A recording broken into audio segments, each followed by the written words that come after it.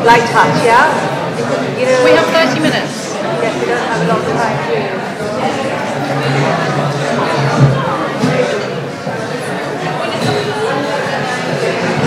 Shall I... At the bottom mid? You keep it with you. And this is my coffee. Yeah, it's yours, so don't leave it around, yeah. You know, I read Bibles. Do you have what? Did you see how many times I had to write it? That was good. Actually, Jose was saying something similar today about his book. And he works here. Is he coming tonight? He's in Brighton, doing an artist talk. Oh no! Is Nabila here? No.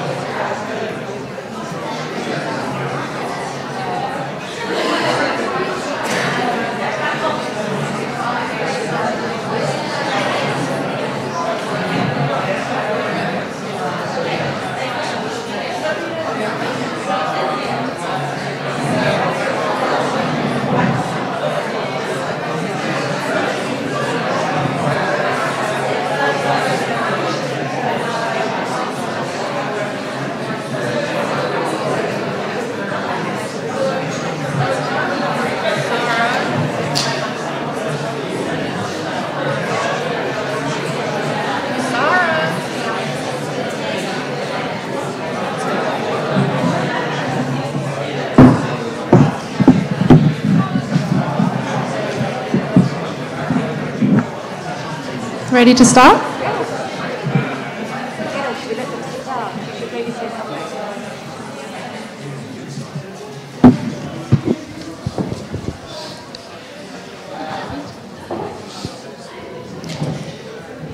Hi everyone.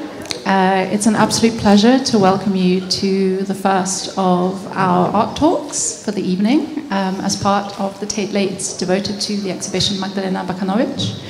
My name is Dina Akhmadeeva. I'm an assistant curator international art here and one of the co-curators of the exhibition Magdalena Abakanowicz. And it's an absolute pleasure to introduce Sara Raza, who has a fan club here. It sounds like maybe Sara doesn't need an introduction, but I will do a brief one, or as brief as I can nonetheless, for those of you who might not be as familiar with her practice.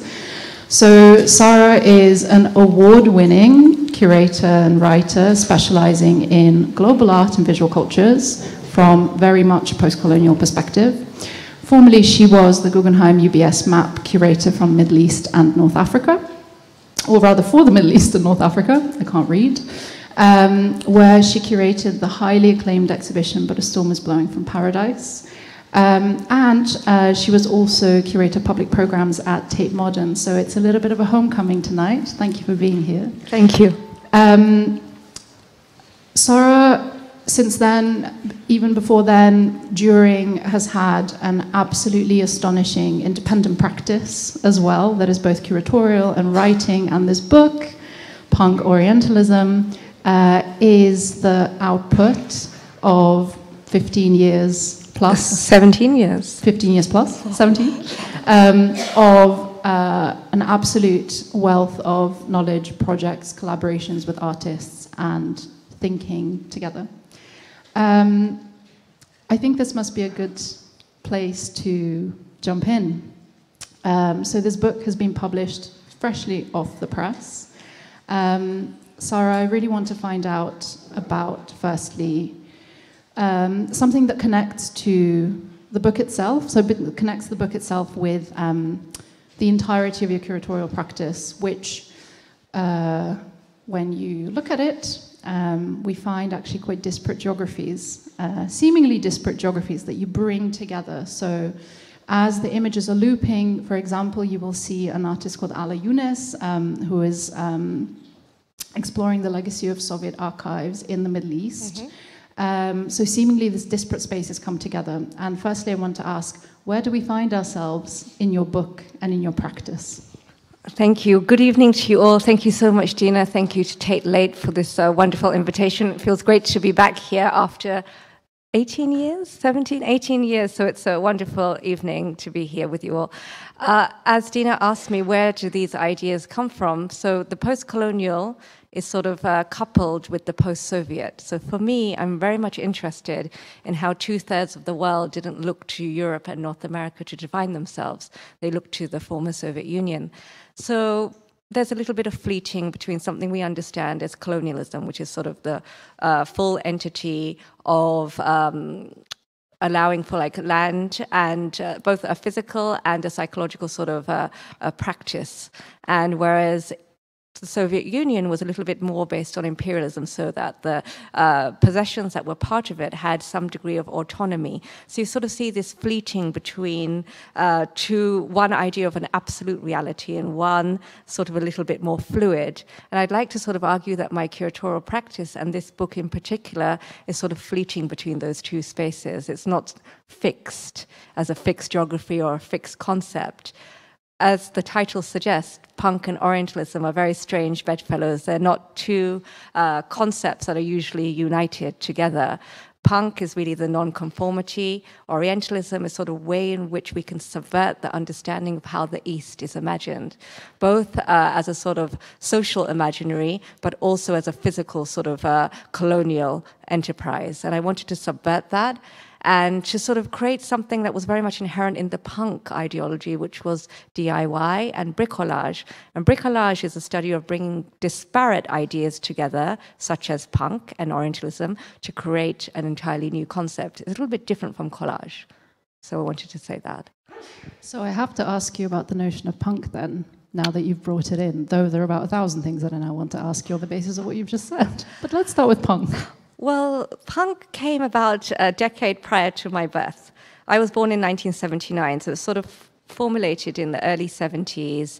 And I happened to go to art school. I went to Goldsmiths College. I went to Royal College of Art here in London. And for me, it was really important to sort of think of the legacy of punk within my generation, and particularly the generation that came prior to me, who were the YBAs, and then later the new contemporaries. And they sort of offered us a sort of alternative. Oh, excuse me, the mic. Hello? Sorry, there's a mic issue? Yes, if you can all hear me, then I can continue. But thank you, Dina. Sorry about that. As I was just saying, that studying at art schools such as Goldsmiths, RCA, they were sort of the birthplaces of the YBAs, and then later the new contemporaries. They were very much the next generation of a punk-spirited group of artists. Original punk artists, a lot of them came from art schools. Leeds, London, Manchester, various universities across the United Kingdom were sort of creating this new cultural sort of group of artists that were very much interested in sort of a bricolage, if you like, in terms of their practice, with music, with other forms of visual culture, not just within the frames of their fine art practice. There was very much zine making, for example, and I was very excited about this sort of new wave. And these YBA artists were sort of part of this multicultural decade, if you like, the tail end of the 90s. They had one foot in the establishment and one foot out. So it was a very interesting, again, a dual space that really drew me to thinking about punk within a more 21st century context. And of course, oh, that's very loud. I think it's interesting that you're talking about punk, which has such a rootedness in Britain. But I think just jumping back a little bit to geography, the places of the book that both the artists that you work with and speak with and who are within the book are working with and are from actually are very, very far removed from this geography, right? And some of those spaces, you know, one of the spaces that you've been working with throughout your curatorial career is Central Asia, for example, which has been such a site of a kind of imaginary and warping into a kind of total image, right? So could you talk about some of the places and spaces that we encounter in the book and how they're dealt with, both by the artists and maybe by you as well, discursively? Absolutely. So in terms of geography, it was not so dissimilar what artists were doing that I was following. They were sort of also coming of age, ironically, but behind an iron curtain at the same time as some of those YBA artists that I was referencing here within the UK. They were artists who were sort of dissatisfied with the Soviet sort of state system. They were trying to find subversive ways to sort of move between this very rigid system that was sponsored by a state. It had a very sort of, universities were sort of apparatus of a very particular mode of thinking. It was rigid, it was draconian, and so forth. And what they were really trying to do was free themselves of that. So there were two parallel strands emerging. And I've worked all over Central Asia and the Caucasus. And I've always been sort of interested in how they functioned, setting up artist-run spaces in, for example, in Almaty, in Kazakhstan, in Bishkek, in Kyrgyzstan, in Baku, in Azerbaijan, in Yerevan, in Armenia, in various different cosmopolitan sort of contexts, and how they were operating in a dual and sometimes rather a multiple way. So they were approaching, for example, a social studio setting. So the studio became a function where peer support was being sort of enacted, where exhibitions were being mounted, where music performance were taking place, poetry was being read. So there was sort of varied spaces that offered, you know, a great deal of activity, which was sort of very fresh and very interesting for me. And sort of that really, in tandem with my education being rooted here in the UK, I sort of made that decision very earlier on to look east of the EU, to look within these various different topographies, geographies, and to sort of allow artists to help me develop an art historical practice that was artist-led. And within these sort of spaces, although we understood that the Soviet Union resided behind an iron curtain, I started really going there after the fall of the Soviet Union. Soviet Union collapsed in 1991. I started going there from 2004, 2005 and started working in those spaces. It was a very different moment. There was a lot of excitement, yet still a sort of understanding that, you know, they were not in competition necessarily with what was happening here in the UK or within the US, like we always think about punk within the frame of Euro-American centric discourse, right? They were sort of punk in their own right. They were thinking about an alternative future paradigm. They were thinking about, you know, ways in which to sort of subvert ideas that were taking a backdoor approach in some cases. And it wasn't necessarily a feeling of inferiority or sort of a competition with the West. It was a very different sort of understanding and mindset. And I think to push that question further, I think what's really striking about the book, which I absolutely loved, is that artists' voices run through it very, very strongly. So correct me if I'm wrong, but each chapter, or almost every chapter, has an artist interview as part of it. And I really enjoyed reading those conversations in particular. As I say, to push that question further, why? Because I think it really points to the core of your practice and something that obviously, you know, you and I have been speaking for how many years now. We share a passion and a commitment to this, but why is it important? Why is it important to spend time with these artists, to look there, to really think through those spaces and the questions that those artists are interested in? Particularly, you know, now that we're sitting in London, and I ask this question also because, you know, I'm thinking about the space of Tate and Tate Modern. For those of you who visit our displays, exhibitions, and if you don't, please do, you will see that Tate also has this commitment to what might be called an expanded geography, to really looking beyond Western Europe and North America to artistic practices, and really looking toward what can be also dismantled, what frameworks can be dismantled by those practices outside of that framework. So back to the question. That's a great question. But, in terms of when we think about non-Western art practice or non-Euro-American centric practice, unfortunately, many exhibitions are sort of framed within a them and us dialogue, particularly, or they are, to use perhaps a crude word, ghettoized sometimes. And sort of to free that, what was interesting, your earlier comment within this question was thinking about the artists that are either repeated throughout the book. The book is very fragmented, but what you will notice is that artists appear at every different juncture. So the same artist might appear 3 or 4 times in different chapters. And there's then a long-form interview with 7 artists who played a very important role within my practice. I'd like to think that I don't work in a silo. I work as part of a reciprocal cultural labor with artists. We share ideas. I've been working with the same artists over almost now for 2 decades. And it was really important that those essays sort of crystallize that relationship in an in-depth way. But many of those artists maybe appear 5, 6, 7, 8, 9, 10 times throughout the whole book. And there are 7 chapters, like the chapters that are looping behind us.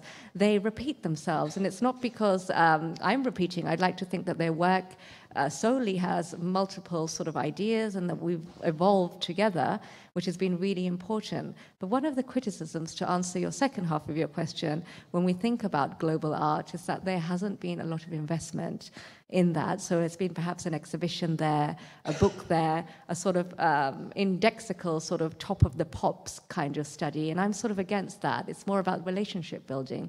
And if we center artists at everything that we do, that becomes sort of a very key point to then create this sort of long-term trajectory, that it's not a sort of hit-and-run situation that you'll work with somebody once and then not work with them again. It's about the continuing relationship, that long-term narrative strand. And although I'm an art historian, I did go to art school, so it was really important for me that those relationships I made are maintained throughout the course of both my personal and professional life, So it's a long-form discussion, ever evolving, because, I feel that, enriched by these relationships. And although there are 31 artists in this book, each and every one of them has their own independent practice. It's very much rooted in the practice at the end of the day. I was speaking with somebody the other day, and they said, you can study art history without encountering a single living artist in the process. And we both, of course, laughed about this at how absurd the notion of that sounds, when, on the other hand, we might encounter somebody like you for whom it's completely embedded that, there's a complete openness in the way that you work to artist voices, artist practices. And I think there's another kind of openness that's really, really important to ask about and draw, I think, your attention to, which is this idea that you can enter the book at any point, that there are 7 chapters, that there are these repetitions, echoes, artists appear and reappear, but that there are 7 thematic chapters and you can enter really at chapter 5 or 7 or 1 or 2, and your story or the kind of encounter that you have will be as rich as if you would start from the beginning. And I wanted to ask about your decision to do that and how that relates to, or what does it relate to? Does it relate to punk? Does it relate to your own logic? Does it relate to a kind of other kind of generosity that we've just spoken about? Where does that come from? That's a great question. I've always been interested in the middle space, the space where, elements are suspended, ideas are suspended. And I designed the book intentionally as rhizomatic. It's also horizontal, it's also diagonal, it's also vertical. And I wanted to sort of subvert the idea of Western art history in doing so. It's a model, many of the parts of the world that I look at have encountered a degree of cultures of interruptions, is what I like to refer to, which have been all kinds of things, from ruptures to revolutions to various political upheavals. There hasn't been a sort of smooth trajectory, a vertical trajectory, how we understand and we look at Western art historical canon. So for me, it was important to create a true reflection of my curatorial practice, which is also rhizomatic in that sense. Why you can open the book at any point. It's sort of the experimental idea of punk, being very DIY, bringing together different ideas, different social concepts to sort of mimic that in the design of the book. It was sort of essential for me to sort of have that visual identity also. But again, as I sort of, to reiterate, is that idea of subverting a very vertical or linear idea and to create new concepts and new ideas, because ideas don't really sort of come to us in a very straightforward idea, in a straightforward sort of line, if you like. You know, when we're thinking about art, we use our whole brain from the left side to the right side, you know, and then back, forth, sideways. So for me, it was really important to sort of encapsulate the way I think, the way I write.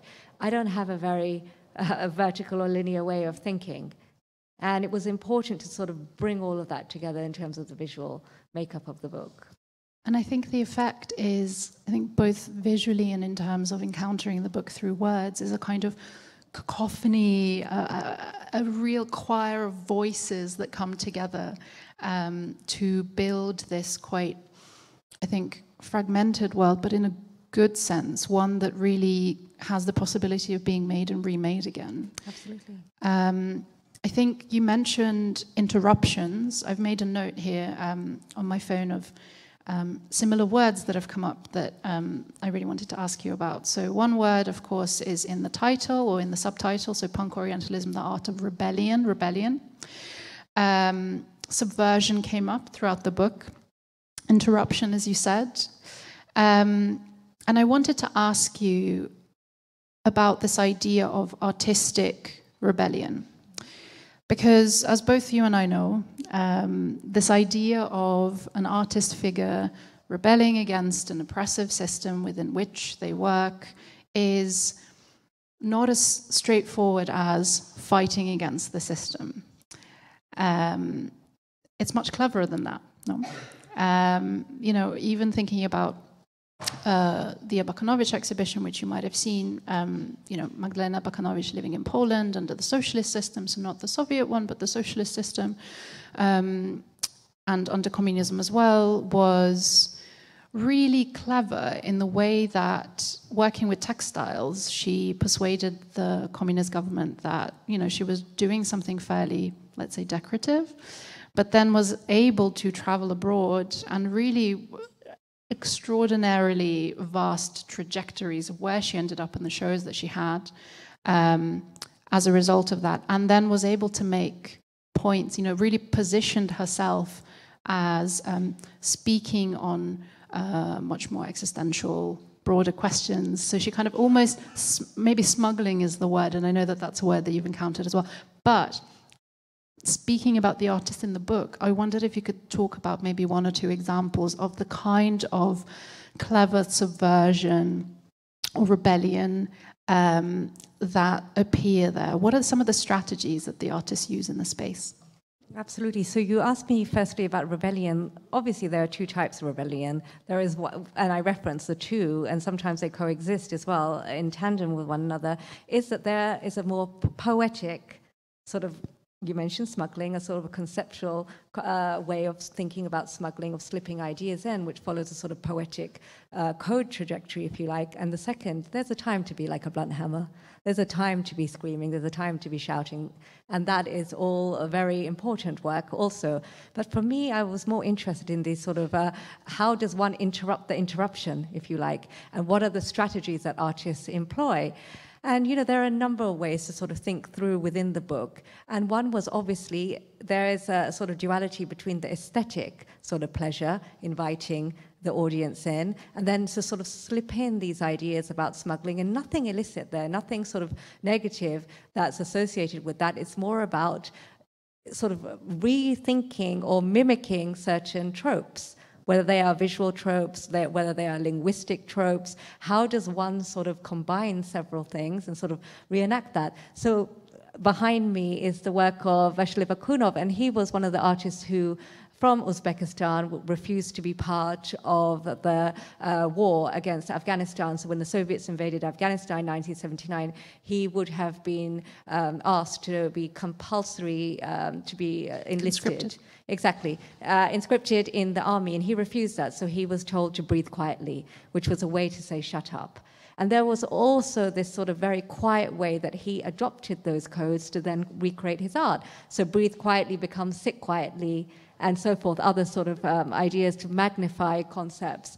And also other artists have been sort of thinking through a more surrealist, dreamlike concept. And our dear Taus Makajeva, who has an alter ego called Super Taus, and she sort of uses satire. There's a lot of elements of satire. There's an artistic license in the book that allows artists to use satire in ways to critique systems. So they're sort of smuggling in. And satire is always a little bit like, you know, how shade is. Shade is also rooted in truth.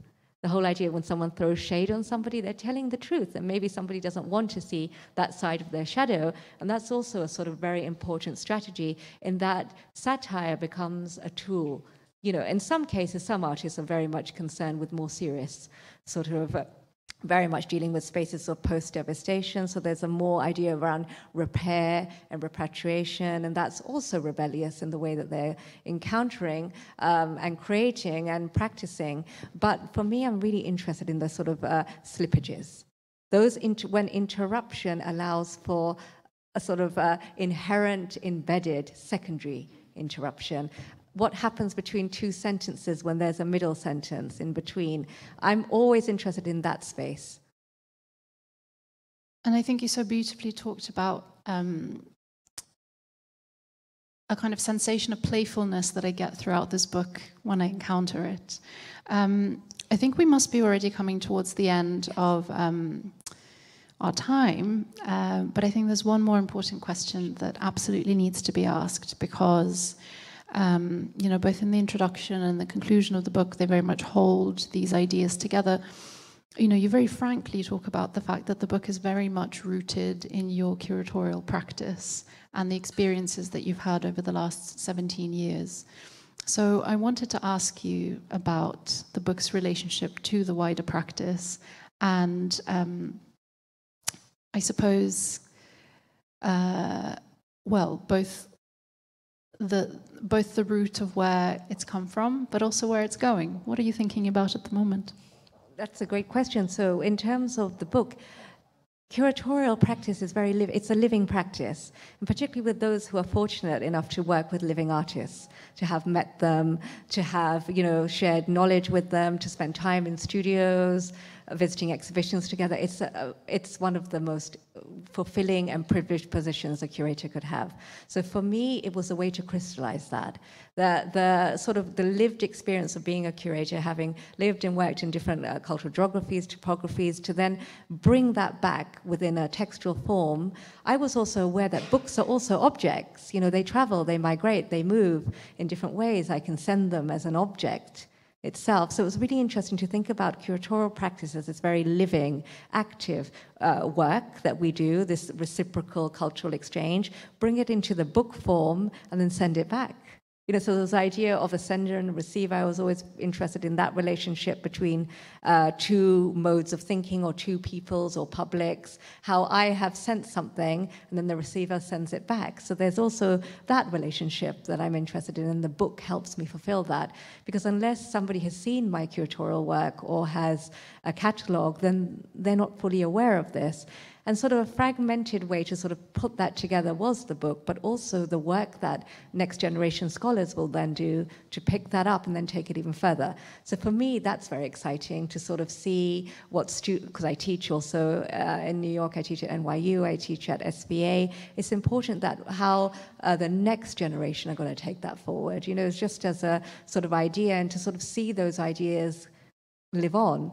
And curatorial practice is not something static. It's always living. And those of us also who work with artists who are deceased, we are creating revisionist perspectives or filling gaps of knowledge and so forth. It's constantly moving, it's constantly evolving, and the work is never fully done. I mean, I've been looking at sort of colonialism, imperialism from a sort of distance. I'm more interested in looking at it, how it operates within my daily life.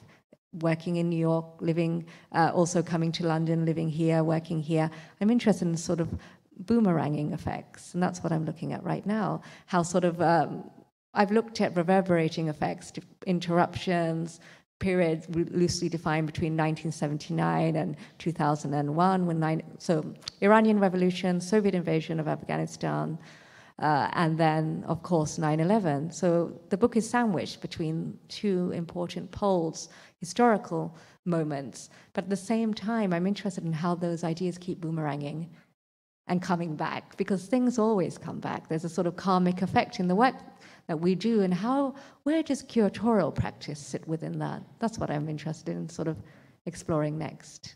Do you have an answer yet? It's yet to be known. To be continued. Yes, thank you. Well, I think that's a really beautiful point to end on. Thank you. Anything you want to say about the book? I look forward to you enjoying it. You know, there will be several books are in the library also. There are some on sale here. Please enjoy, and I'd love to hear from you. And I think that that's a very, very genuine invitation, right, Sara? Because the openness for a conversation on the basis of the book is... Well, knowledge welcome. is not something that we sort of keep to ourselves. We will have to continuously share it. Thank you so much. Thank you. It's been a pleasure. Thank you so much.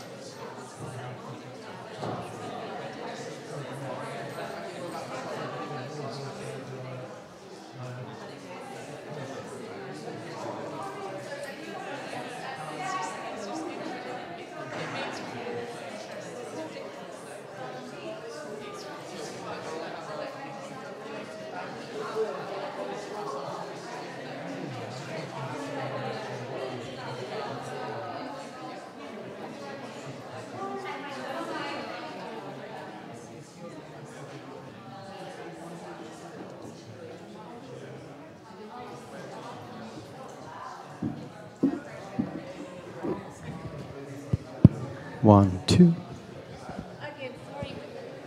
1, 1, 1.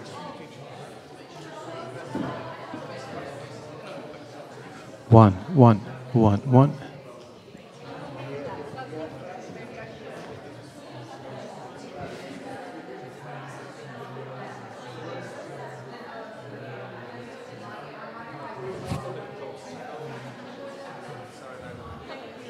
1, 1. 1, 1, 1, 1, 1.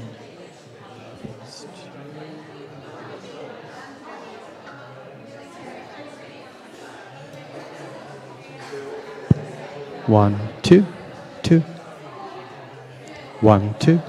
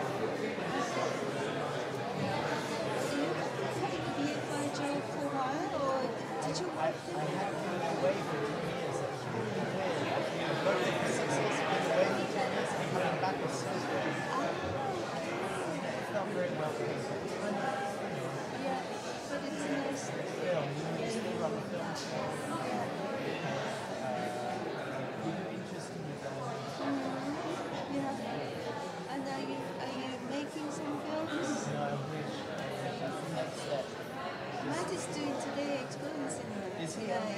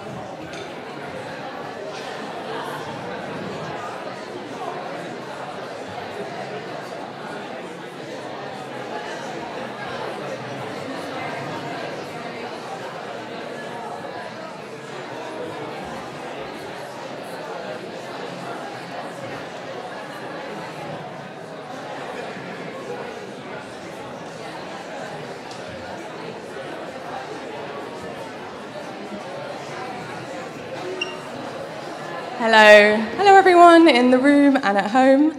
We're delighted to welcome you to the Art Chats for the Tate Lates. And if you've stayed in the room from before, then welcome back. For the next speaking, we're very lucky to have Martin Shaw, who's a writer and mythologist who's going to speak on art, land, and shamanism. And he also happens to be the one performer who has reduced me to complete distraught tears in my entire life. So good luck. Hello, folks.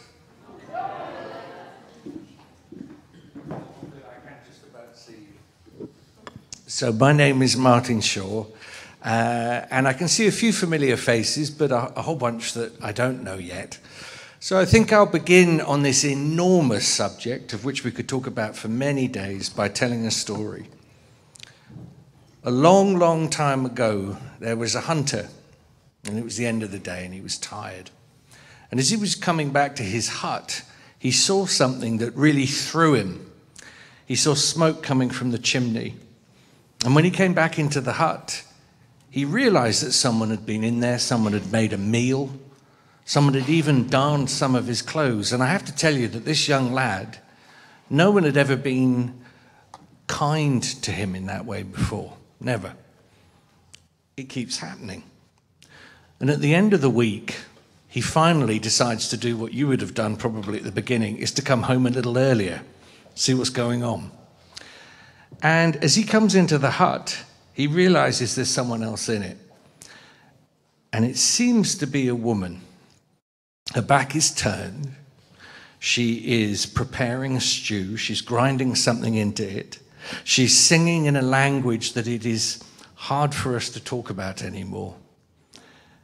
And as he looks at her with his hunter's eye, he can't tell if this is a woman, a spirit, or a fox. She's got this river of red hair down her back. And she knows, as all women know, when they're being watched. So she turns and she says this: I will be the woman of this hut. It wasn't a question. I will be the woman of the hut. Now, the young hunter knew that this had to be a very, very good idea. And he said, that would be a marvel beyond marvels. They relax, they have a meal together, they sit, candle is lit, and it was a beautiful evening. It was one of those evenings that we're all a little jealous of to this day. You know, it turns out that she has a great line in jokes, he has a great line in stories, and it moves back and forth between them very sweetly. And she does move into the hut.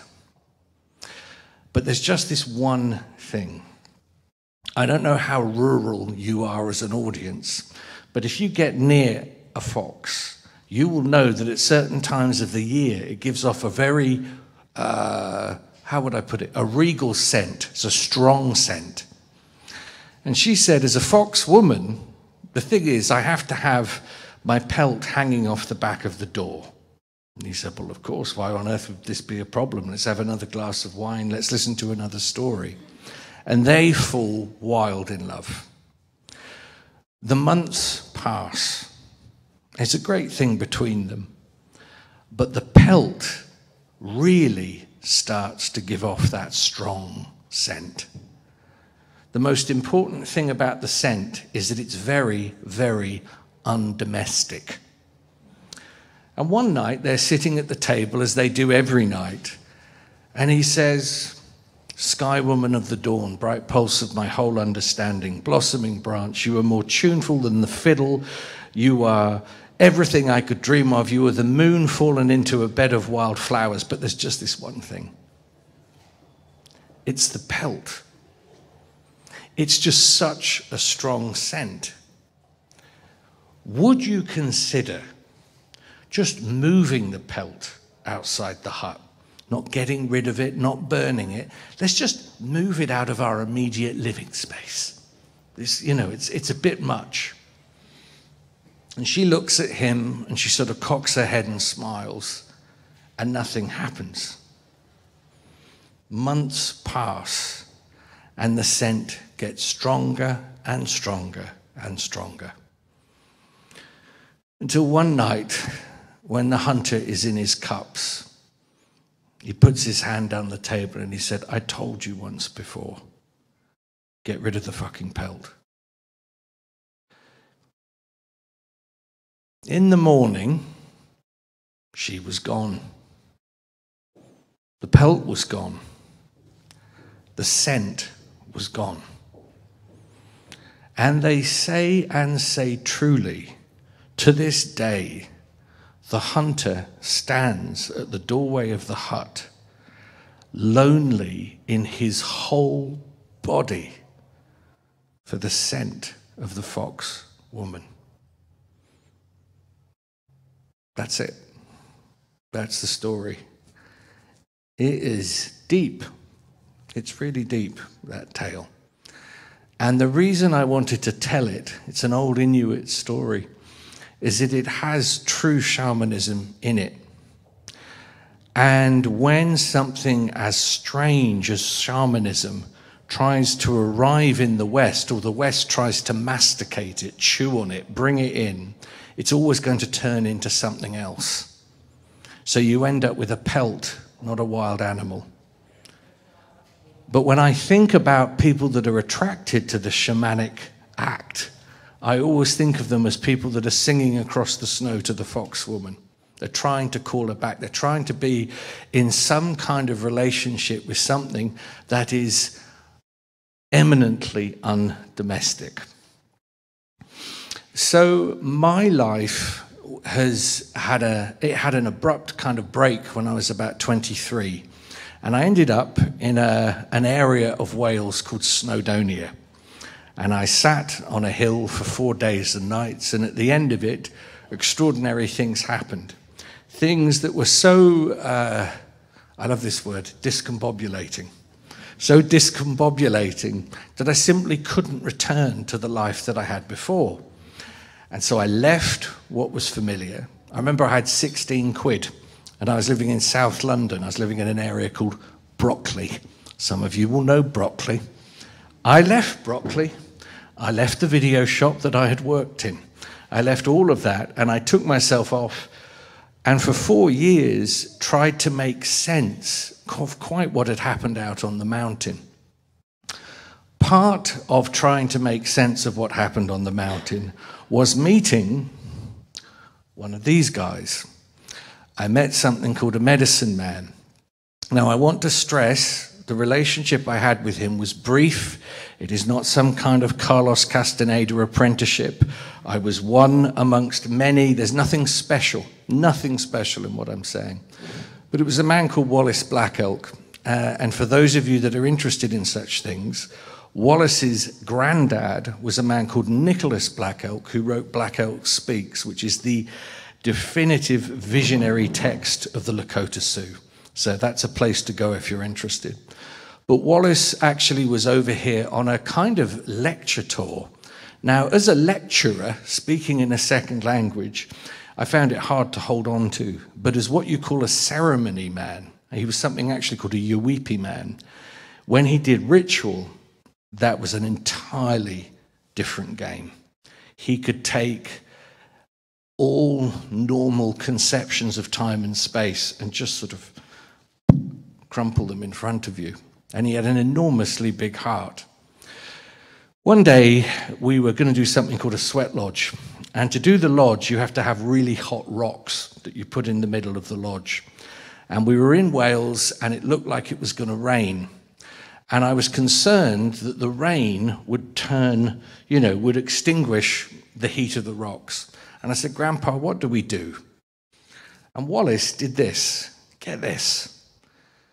He aimed his pipe at the clouds, and he prayed at the clouds in such a beautiful manner. To me, watching him do it, it was as if he was being reunited with someone he had loved an enormously long time ago. It was the tenderest thing I'd ever seen. I mean, who knew that you could court a weather pattern?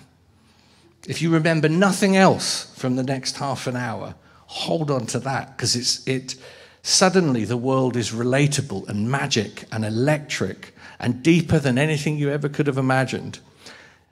Then he turns to me and says, you do something similar, be a praise maker. Now, the trouble was, when I was, in my 20s, words in my mouth was like a prison cell where words went to die. I really didn't have, what's that word, panache. I didn't have the chutzpah to do what this old ceremony man was telling me to do.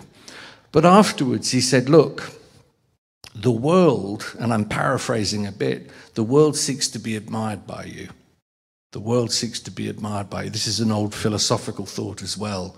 So whatever you do, as you make your way through life, praise it, notice it, be specific in your noticing.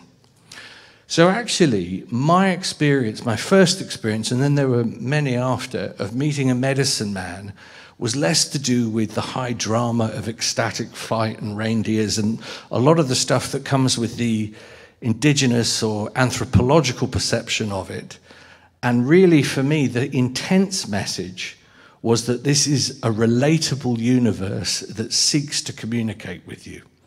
And at that point in my life, I desperately needed to hear that, which is why I proceeded from my move with Wallace Black Elk to actually live in a tent for 4 years and explore remaining pockets of English wilderness, which, believe it or not, there are a few left.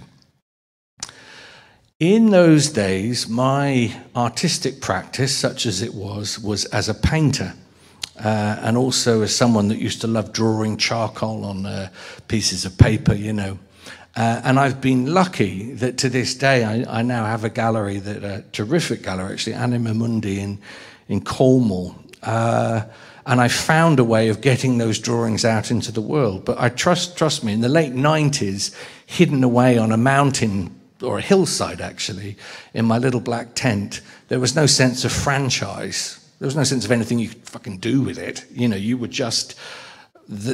It's interesting to remember this was a time when you could still disappear. Just before the phones and the laptops, just before our vision, think of the shamanic word of vision, it wasn't aimed there. It was the periphery, the great trembling bell of associative consciousness, which is at the edge, the Kalahari Bushman edge of your consciousness. That's the shamanic move. And you can see why over the last few hundred years, and it really begins with Coleridge, there has been a tremendous interest in Western art and culture around the notion of a medicine person, what that could be. Now, I have to say, we did have terms already for the visionary area that it's referring to. We have the bardic schools of Wales and Scotland and Ireland. We have all of that incredible Mediterranean mythology coming up through the classical world. But I think, and you may feel differently, I think there's something about the word shaman, which comes from the old evenk, to be lit up. It's different to the notion of a magician. I always think of Yeats when I think of magicians. Yeats wants to be remembered. A shaman is happy to become dust. That's a big Aikido move right there. So that's a little bit about how I came towards it. It's one of the stories, that story of the fox woman. And I now have a school, believe it or not, that's almost 20 years old. If you like the scent of this kind of thing, I have a school that is dedicated to pursuing the fox woman and seeing if we can actually quarterback into some kind of conversation. I'll say one more thing. About 3 years ago, I decided that I couldn't really call it a shamanic practice, but it's circling around it. After these years living in the tent, I decided to take myself into a Dartmoor forest for 101 days. 101 days I went. I wasn't fasting the whole time. I was just sitting in a place, being quiet, and most importantly, I wasn't on the take. I wasn't on the take. I wasn't there to have my spiritual life pepped up. I wasn't there to learn some interesting insight about myself. I was there actually to tell 101 stories back to the place. And that became, cue, this book, Bard's Skull, which has just come out. Can I read from it? This will be the first time I've ever done it. Okay. See if I can, and then we'll see if there's any questions. So this was the thought I had. It was the thought of all of us coming out of lockdown.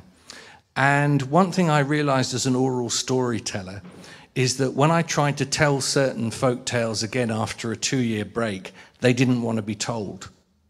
So my question to you in your own life is, what stories are you done with? What narratives have just got too tedious to repeat? And my thought would be, rather than like these alchemical cauldrons we've been bubbling for 2 years, we could make something more interesting or adventurous out of our lives. So in this, I was looking down in an imaginary, magical kind of way at the place I grew up, which is called Torquay. And I'm with a hare, by the way. When everything blows up, whatever's just about left gets another petition at a good story. So if we're going to freshen this world up, we need a gabble of stories to do it. Let the strangeness of Dartmoor speak up to the strangeness of other worlds back and forth. So from the ripped-up seafront and our ripped-up schedules and our ripped-up souls come stories. These stories you will hear through the high winds of my rant at Astedius. They are a back and forth between the very far away and the awfully close. That's a dangerous thing to do in these times. It can be misunderstood. It is a wild seeking of echolocation I'm after, a banging up against a warm body in this time of chilly distance. Martin from the 70s, this is me as a kid, Martin from the 70s speaks with the voice of a Siberian woman on the back of a moon-pale giant. I can't know if we are back with him 45 years ago or he with us. But sometimes you need something from very far away to tell you exactly what you stand upon. I won't read any more than that because it goes on and on and on. And I'm very pleased with it, but I'll leave it for now. Okay, does anybody have a question?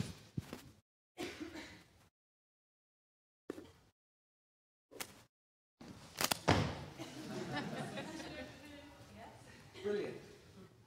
My question is about shamanism in the UK, and it makes me think about witches and about what happened to the women practicing this kind of thing. And I just, that was my thought. I wondered how you feel that kind of has impacted the kind of practices that we might do today. Have you ever been down to the Witchcraft Museum in Boscastle in Cornwall? No. Well, that would be a place to have a look if you're interested in history, because what you're going to find there is these strange little remnants of folk magic have all sorts of, right down on the ground, they have all sorts of relationship to similar practices you find all around the world. So that's one thing on a kind of on a right down on the ground level historically to have a look at. I kind of hinted at it a minute ago, which is there is a reluctance for me, or there's an ambivalence for me about when something like shamanism, which in its Siberian form is about ecstatic flight, when that hits a culture that is not anchored that deeply into that kind of practice and is also obsessed with the notion of rapid growth. I wonder if what we call shamanism can remain really essentially what it is in this climate. It's not that it's without value, it just becomes something else. It can't help it. And that's not to make anybody feel stupid or smaller in what I'm saying, but I just notice it. When you take something out of an environment, it naturally is going to transmute into something else. And so what I suppose I encourage you to do is look at well, what is alive for me in the word shaman? Why does it have a certain kind of power? William Blake always used to say, why is it that the word devil has so much more energy than the word God? What's going on? So I think a really good artistic look is to see what in the notion of the shaman is alive for me. But my parental caution as a dad is that be careful with practices that are all about rapid psychotropic expansion, because at some point you have to put yourself back together as well. And the cultures these things come from knew how to do that. But you can still take the ride, but if you don't have the grounding for that, you're heading into difficult waters.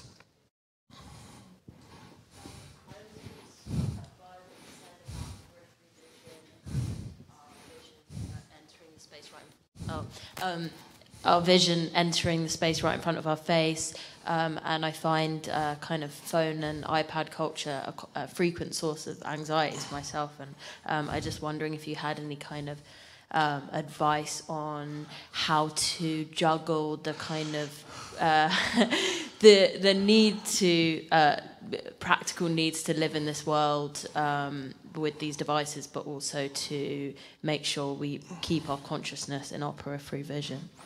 Brilliant, thank you. I'm sure this relates to all of us. I'll give two totally different responses. One very pragmatic response is you could have a bowl in your house, a glass bowl, and you can call it the bowl of restriction. And whenever people come into the house, just put the phone in the bowl. utter some magical words about it so they're not sure if it's safe to pick the phone out of the bowl again. But if you have children, put it in a very visible place where you all realise is for 4 hours it's taboo to take the phone out of the glass bowl. And if you have any power as a parent, you just say, I will know. I will know. So that's a sort of humorous response. People often say to me in terms of modern technology, they say, well, you must love it because in Greek myth, Hermes, the god of the storytellers, is also the god of technology and the god of rapid communication.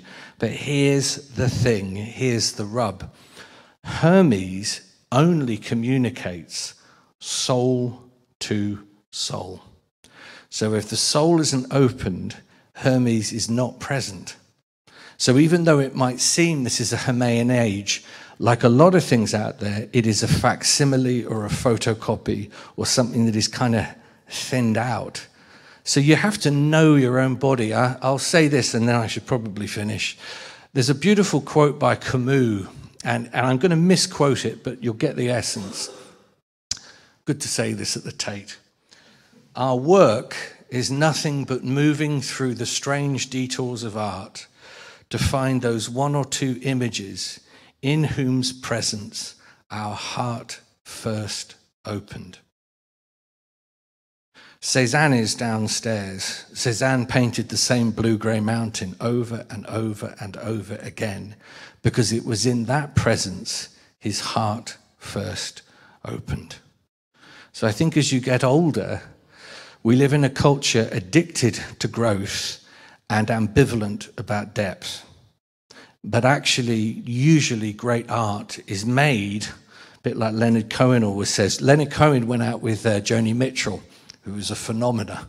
And he said, the trouble is, he said, Joni Mitchell had these great sort of artistic vineyards and mountains and rivers and deserts in her music. And he just said, I just had this tiny little allotment, this little patch of earth. But make it your allotment. Find the thing that only you can talk about. Avoid the other distractions. Dig in. Be eccentric. And remember, as the Persian poet Rumi says, be like Noah and build your boat. It makes no difference what your neighbours think of you. And on that bombshell, I think my time is up. Thank you for coming. Thank you so much. Appreciate that. Thank you. Good. Safe travel.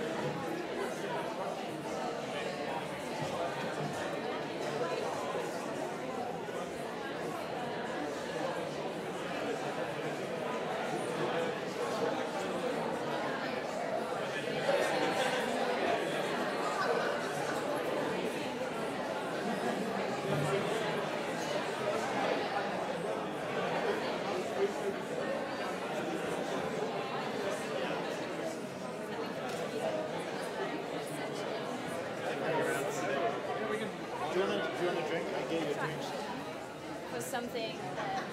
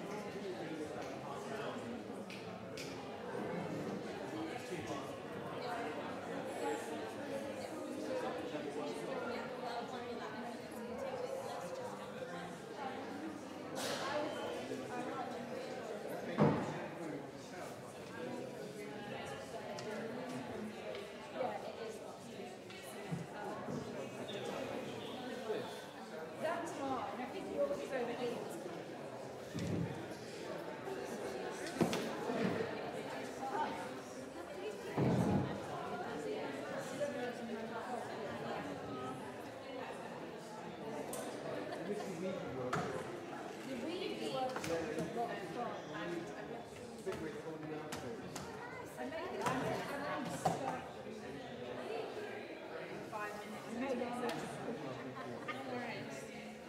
it was more something to do with other I mean, I confess I didn't even know. I just came to talk. There is a start, and then there's a start as well, but because we saw the shoot of what was going on, and I just thought, I don't know.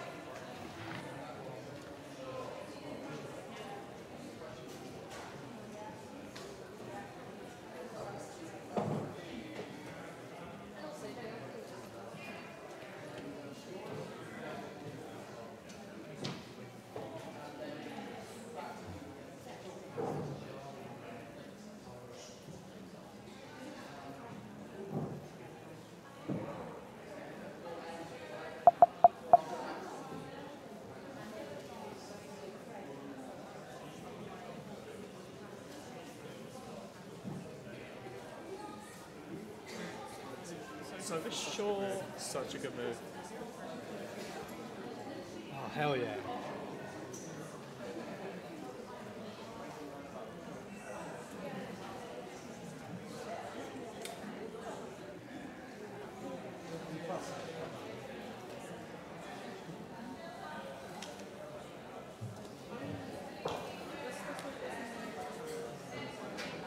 Yeah, no, don't. Tell you what. You grab mine. If you like. Yeah, go for it. And I'll grab another one for myself. Be right back.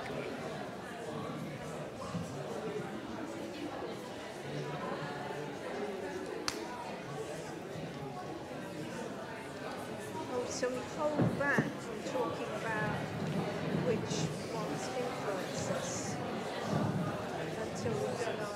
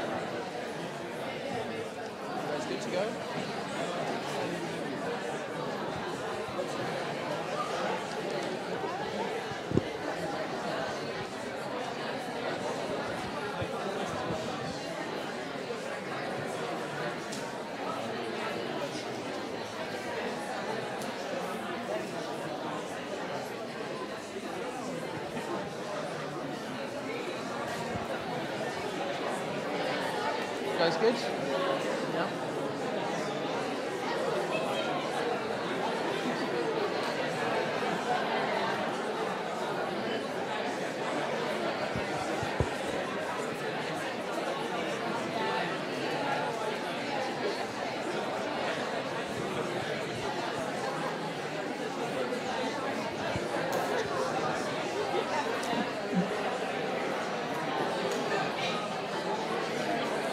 Hello everyone. Hello everyone. Welcome to Tate Late's. Wonderful. It's such a lovely full room. Welcome to the Tate Late's for Abakanowicz. We have a lovely little artist talk this evening. So specifically discussing the Tadeusz Kantor's work with the artists I have tonight, Dina Watson and Sam Derounian. Unfortunately today, Liat Rosenthal, who's part of the Tate Late's team, unfortunately has fallen ill. which is particularly unfortunate considering that apparently I heard a couple of hours ago that this talk has been planned since pre-pandemic times. So she was very, very excited and insistent to want to get this up. And of course, just at the last moment, hasn't been able to come over. So I work with the Tate Lates team. My name is Sammy, and I'll be filling in for her tonight. But yeah, let's just jump straight into it. So for tonight, of course, being about Abakanowicz, we've gotten our artists to basically select a piece of work from the exhibition itself and to reflect upon it. Sam, I'm going to ask you first. You've selected this piece to discuss. Thank you. So I'm Sam Derounian. I'm an artist and I work with immersive installations of sculptures that kind of combine figurative and more sort of object-based stuff. And often within my installations, they're animated by sort of theatrical infrastructure like lighting and audio tracks that are playing over hidden speakers in the gallery. And this is the Abakanowicz work that I wanted to talk about. I feel like there's a real theatricality which is quite kind of inherent in a lot of her work that I've seen. The way that she wanted to light them with spotlights. If you go into the exhibition, there's also a room which almost looks like a black box theatre. So also the way that I suppose you could even say that they're kind of mask-like. So that's why I've chosen this one. It's called Abakan Orange from 1971. And I chose it because I feel like the way that she's kind of slit through the fabric, almost for me, I look at that as a mask. It's almost like they're suspended at exactly the right height that you might, if it weren't for the barriers, actually kind of stand behind and look through. I think I remember discussing with some artists before about how originally some of the works were meant to be like you were supposed to actually enter them and interact with the artworks themselves. I guess there's this sense of performity with them, so it's too bad the barriers are up. Yeah, it's still really powerful, I think. Yeah, absolutely. But yeah, I think it's just that sort of combination of this kind of abstraction with this suggestion of figuration and performativity that really resonates with me. Yeah, of course. So Nina, passing over to you. If you'd like to introduce yourself as well. Sorry. Tempted to sing my way. I'm Nina. I had my first puppet when I was 3 years old, and I'm now 64. And I still have that love for them and completely intrigued by the potential of them. I did a combined studies degree and graduated in '84. In 1982, I was really privileged to be able to go to the Riverside Studios and see Kantor's The Dead Class. And when I graduated, I then I studied sculpture and theatre, which seemed the perfect mix to be a puppeteer. But I went to the Institut de la Marionnette in Charleville-Mézières, and I did a course with Philippe Gentil in '85, and then in 1988, Thaddeus Kantor was there, and I worked with him on his piece, A Short Lesson. I then formed a company called Ducot, and we were Manchester-based with a painter and my then partner, Rachel Field. That was from, blimey, where are we? 1990 to 2007. And then that all fell apart as the best things usually do. And I was then a creative research fellowship at the Royal Central School of Speech and Drama. I was sabbatical cover for head of puppetry there. And then between 2015 and 2018, I was an affiliated research fellow.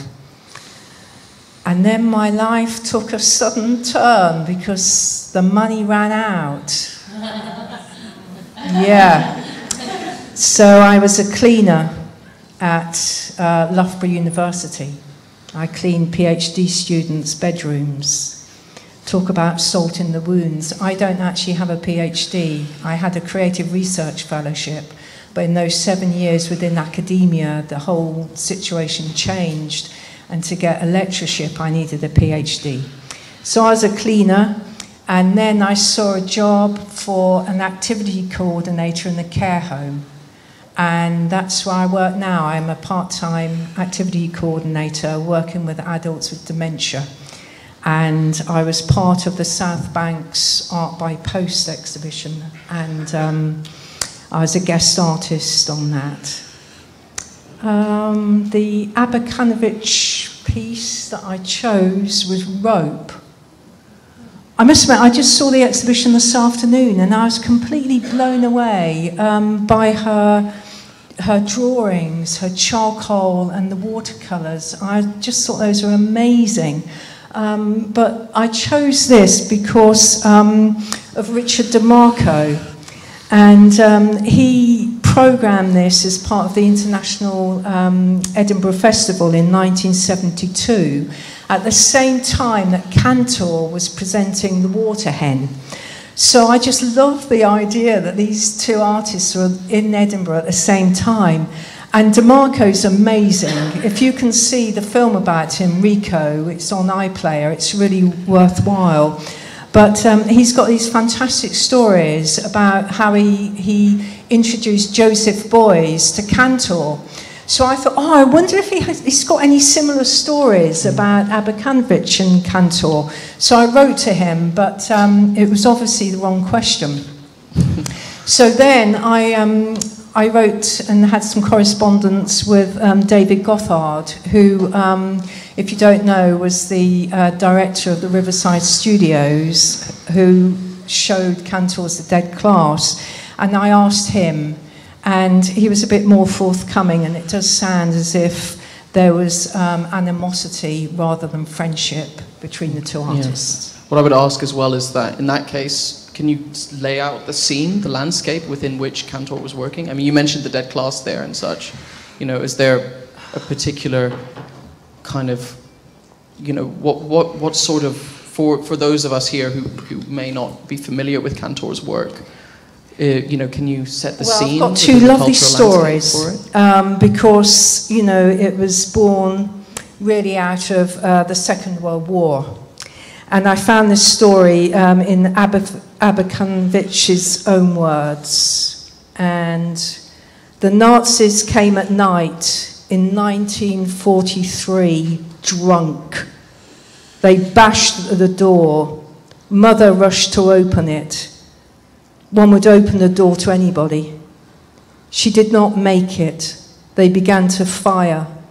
A dumb bullet tore her right elbow. It severed her arm from her shoulder, wounding her left hand. The capable, wise arm suddenly became a piece of meat, separate on the floor. I looked at it in amazement. We had to wait until the morning to go by carriage to the small town where there was a doctor. Abakanowicz was 13 when this happened, and interestingly, Grotowski was 10. He too witnessed and experienced trauma caused by bloody war. Kantor was 28 in 1943, but I'd like to draw attention to Joanna Stern, who created satirical puppet performances and created masks and costumes for Kriko too. He was a resistance fighter in Poland during World War II and survived execution by the Nazis, miraculously being rescued from a mass grave. Imagine that. So would you say that that's kind of within the landscape of Kantor's work? It's very much sort of processing that grief. Well, Kantor used that episode in Stern's life within his work, Today is My Birthday. So those two stories, how do you create and be your artistic practice when you've had that kind of trauma? That would kind of like feed into our next question quite nicely, because I mean, Kantor himself even said that within, particularly of academics and journalists, he called them parasites for creating their interpretations of his work. Kind of without wanting to offend Kantor, how might you both describe a little bit more about his work and tell us how it resonated with you? Sam, feeding it back over to you. So, I mean, Kantor, as I understand it, trained as a visual artist at the Academy of Fine Art in Warsaw. And when he started working in the theatre, he kind of, it seems to me from what I can gather, that he also worked more on scenography initially. So, I mean, the thing that kind of is interesting to me, and that, how I met Kantor, I guess, is how he works with objects. And on one hand, he treats the actor almost in like an object-like way, in the sense of, the makeup that they have in his, one of the sort of terms that he coined as theatre of the dead. They're sort of, you have this pasty white faces, and which almost kind of, they're more corpse-like objects than. We bring up the image, some of the images that you mentioned before, like I mean, such an arresting image about this puppet in particular. So, I mean, this has this realism to it. No, please go on. Sorry, just enthusiastic. So this is what he would have called a bio-object, which is what I was going to kind of going. And so on one hand you have this kind of, these figures or these humans that are almost demoted to the status of an object, or actors, and then you have, objects that take on this kind of uncanny life of their own. And the bio-objects are, I think, follow that logic, in the sense that, you have this entanglement of the object and the actor, or just kind of something close to a figure. It's so funny, within a world where we kind of are in terms of technology and such, pushing towards a sense of realism within, trying to make objects and items as realistic as possible and as human as possible. It's so interesting the way that he kind of defies that back when he was working in trying to make people like objects and trying to reduce them. I think it's in the context of when he was working in his own personal kind of experiences and trauma. I mean, it's hard not to. I mean, I feel like how do you talk about trauma? How do you?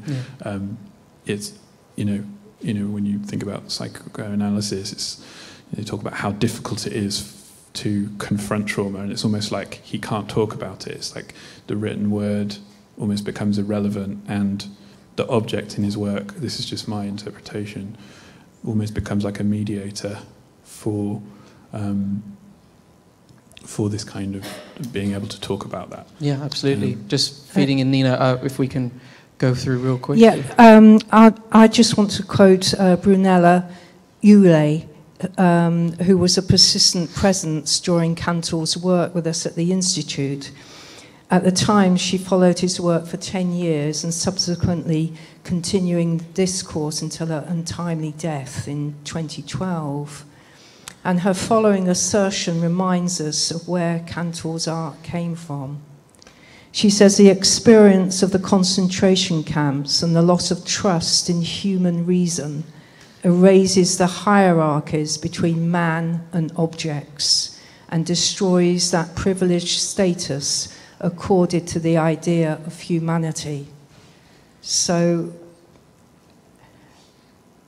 trauma, and then Kantor's take on the object and the actor. I think it's just a a continuum. Absolutely, yeah. I can imagine, I can understand him calling people, interpreting his work, or trying to emulate it for being parasites, because in a sense it's him expressing his own trauma and his own processing of this grief. And so kind of anyone who kind of tries to piggyback off of that or emulate it is almost disingenuous, in a sense, would you say? Or kind of... Yeah, there's a lot of academia now which, you know, has come up with, you know, amazing theories around Kantor's work, but he was so central. Mm-hmm. And, I mean, DeMarco says Kantor didn't die, you know, he wasn't killed, but he was so integral to the work that I think it's a fallacy, really, to try and recreate that. I mean, when he died, Crecode 2 really imploded because it needed his presence. Mm-hmm. And I certainly experienced his presence during our work with him in Charleville. Yeah, I think we'll now quickly... Yeah. Oh, sorry, go for it, Sam. I just wanted to say also, I think like there's also an element of humour in his work. That's what I get from it as well. Obviously, very dark humour. But there is like a gallows humour for me to his work as well, which is, you know, obviously... It's just also an element I wanted to sort of pick up on as well. Yeah, absolutely. Like in Beckett's work as well, if you want to parallel. Feel free to keep talking about it as we play the clips, if you'd like. Right, well, this is the the Love and Death Machine. And it was created in 1987, so this was a year before he came to Charleville.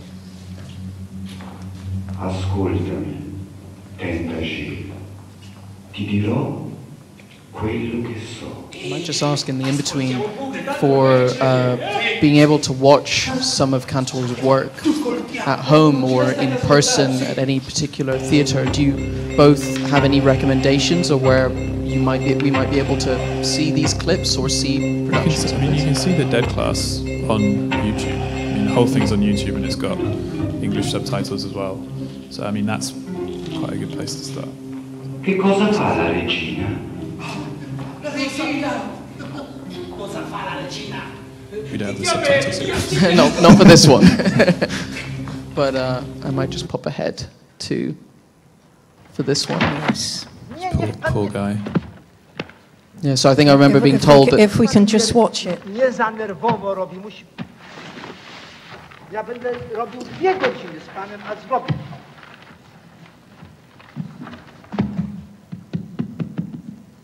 Nie to, tylko to. Żeby potem panu tam nie wszedł palec. So that's Kantor himself. Is that right, Nenagh? Yeah, yeah. On the right. To będzie się panu trzymać. So you were talking earlier, Nina, about your experience of working with him as well, weren't you? Yes, this is quite a good example of how he would work with us.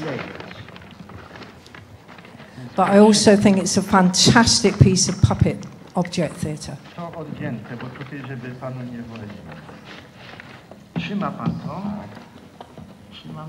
much do you think, you know, as someone who worked with him, how much do you think, you know, because clearly this guy is, if you watch it on, he's visibly, you know, shaking. You know, how much is that part of the performance? Well, that wasn't a performance, that was a rehearsal. And Kantor was trying to encourage the actor to allow the wrapping to unwrap the box. So he was giving the focus to the object and giving the energy to the object rather than the actor putting themselves onto the object. And that's what I've learned through all my work, really, with puppets, is that you don't make them move, you allow them to do the moving.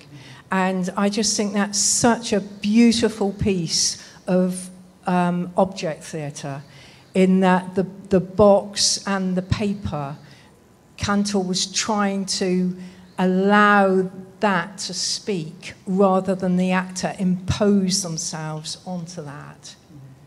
It's a bit, I mean, we've cut the film right down to a minute. It's 8 minutes long.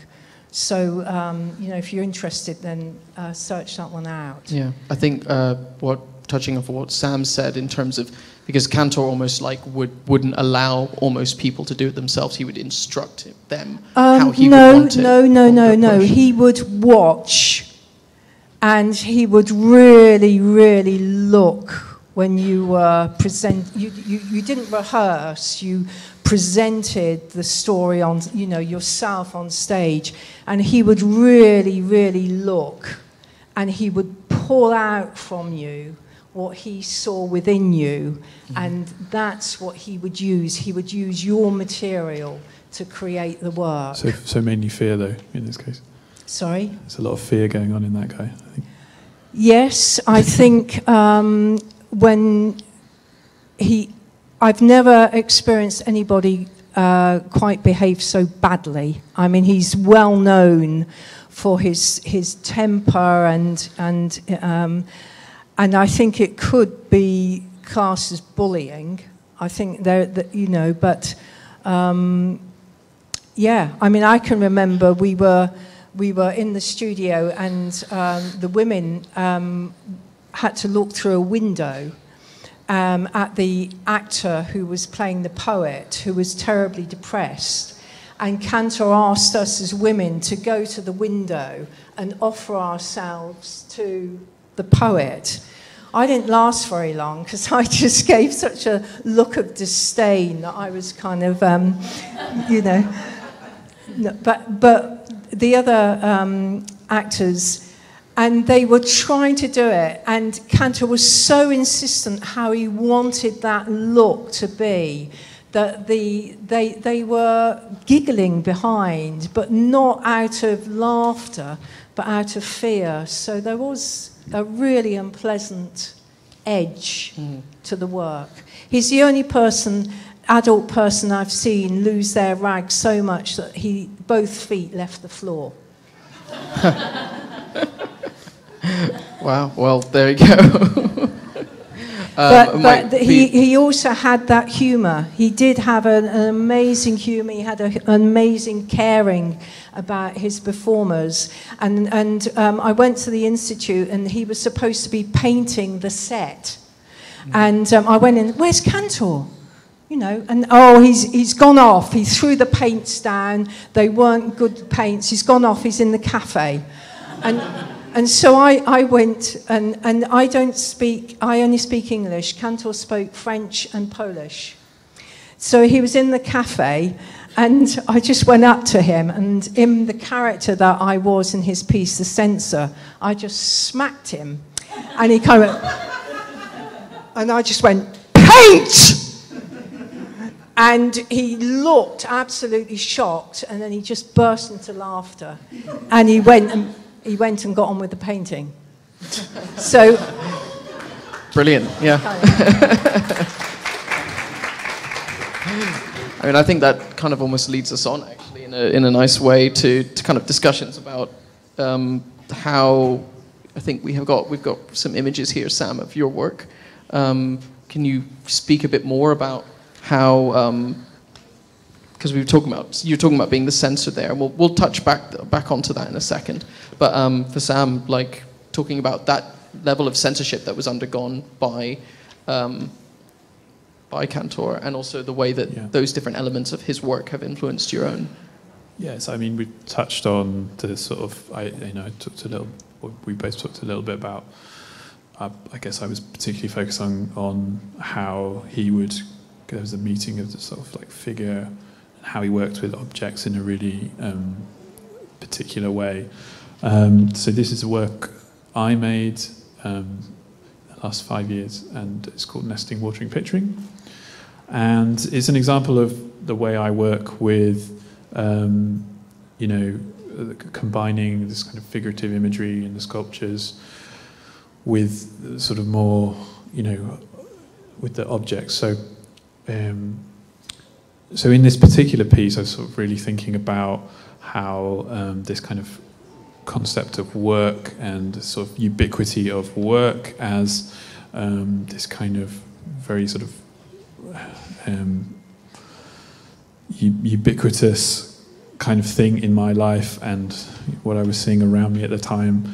And I kind of used the different objects which are almost like kind of helmets or masks. And I was thinking about there being a particular kind of symbolism to each of these. So you have this kind of birdhouse, which is the nesting sculpture. Watering is this kind of watering can, which kind of punctured this cyclops-like kind of eye hole in.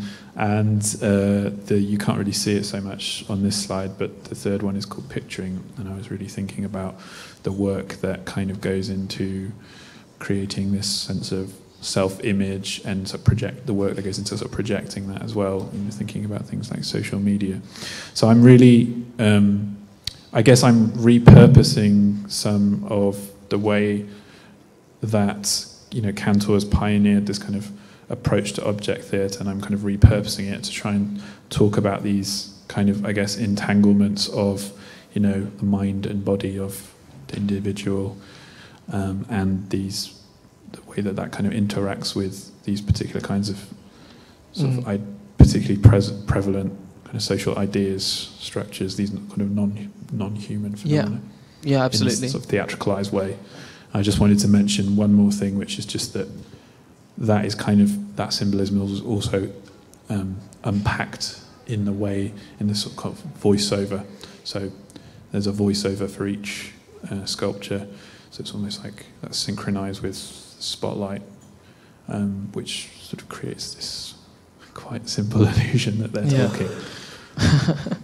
Oh, wonderful. I think, you know, Nina, if you'd like to quickly reflect upon that as well. We've got some images here of you portraying the character, hardly changed seemingly as well. Just over there playing the censor, I believe you said. So jump to the censor question. Or like how did Kantor influence your work more directly? How has his work impacted your own? Oh gosh, well, I mean, all my creative life really. He's been an echo. I was really particularly interested in his concept of the umbrella-like space. And I think the previous slide shows a piece of work I did called Conversation with an Umbrella.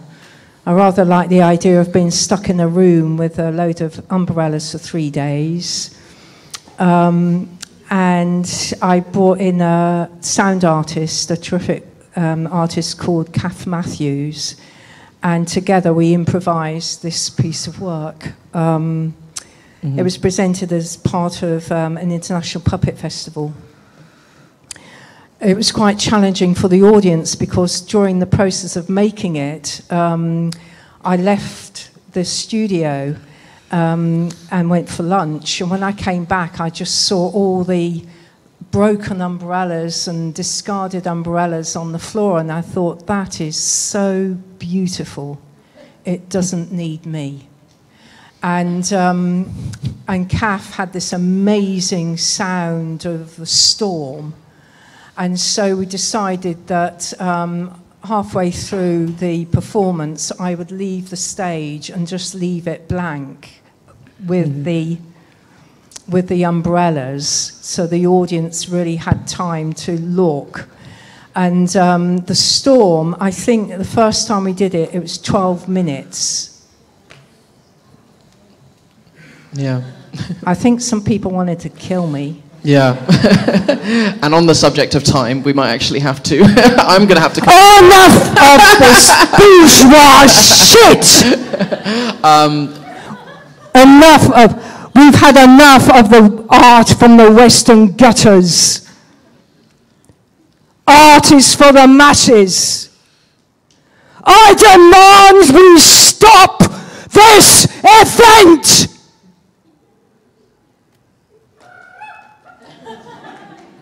Those were the words that Kantor gave me to speak as censor. And I was going to say it's going to be very hard to lead into a Q&A from that. Well,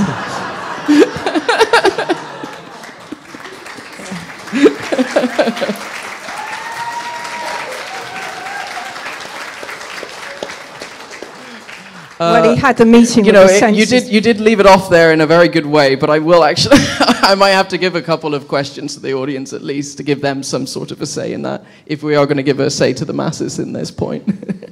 So just a couple of questions, because I know we're running out of time. Any arms going to shoot up? No, you're all satiated, entertained, that's all you need. They're probably just scared. Yeah, you might shout at them. Yeah, excellent. Okay, well, I mean, thank you very much for coming. Thank you. And another hand to our artists, please.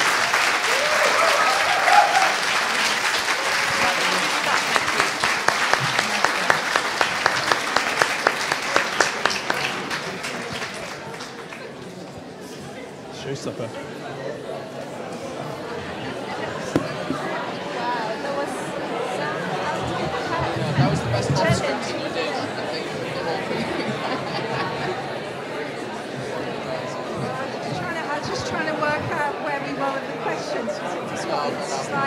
No, I know, yeah. I think because there are some questions that feed into each other. Yes, yes. It does get a bit hard to keep track.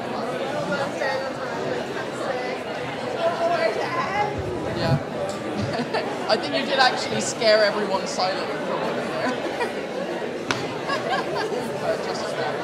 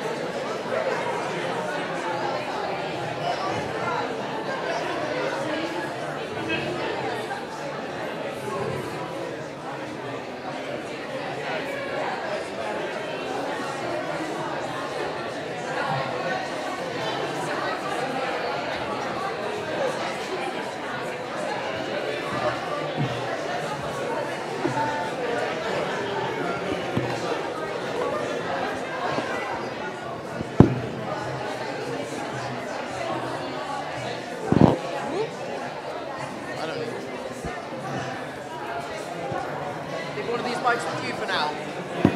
I'll be back to pick it up with the next one.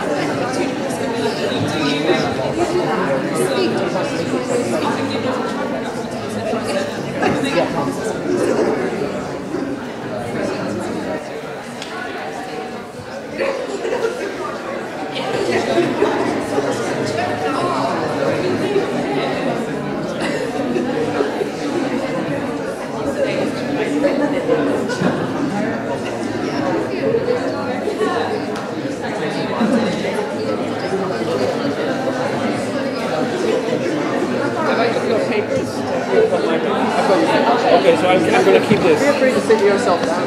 Yeah. There's a lot of light.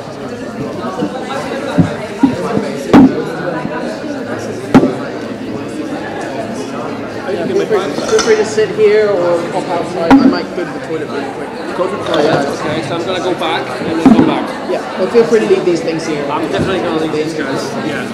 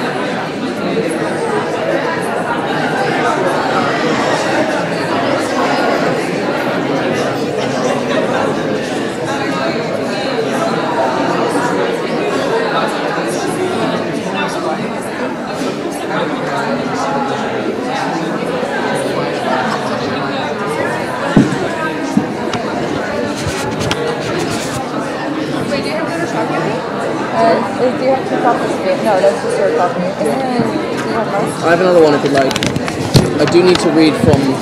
No, I don't have yours. But I have an extra one actually, I think. If you'd like. Yes.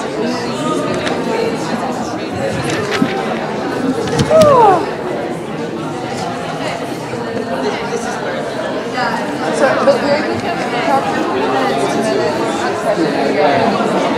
Basically, and if not, then I'll be scribbling down alternative questions. do they actually, does the audience actually ask questions? The last one, that was because suddenly you can rewatch it. No, I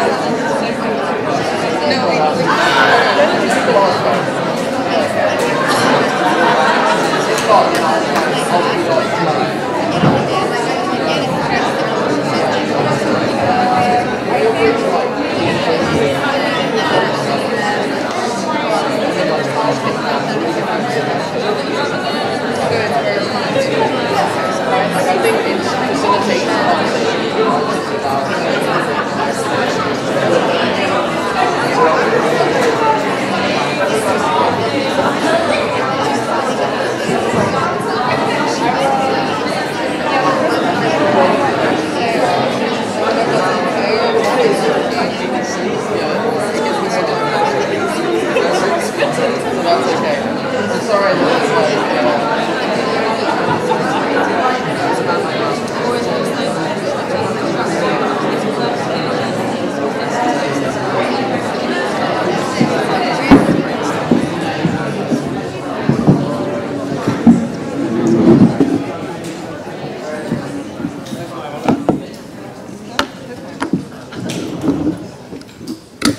my God, you guys went so instinctively quiet. That was so good. We didn't have to silence you like the previous talks.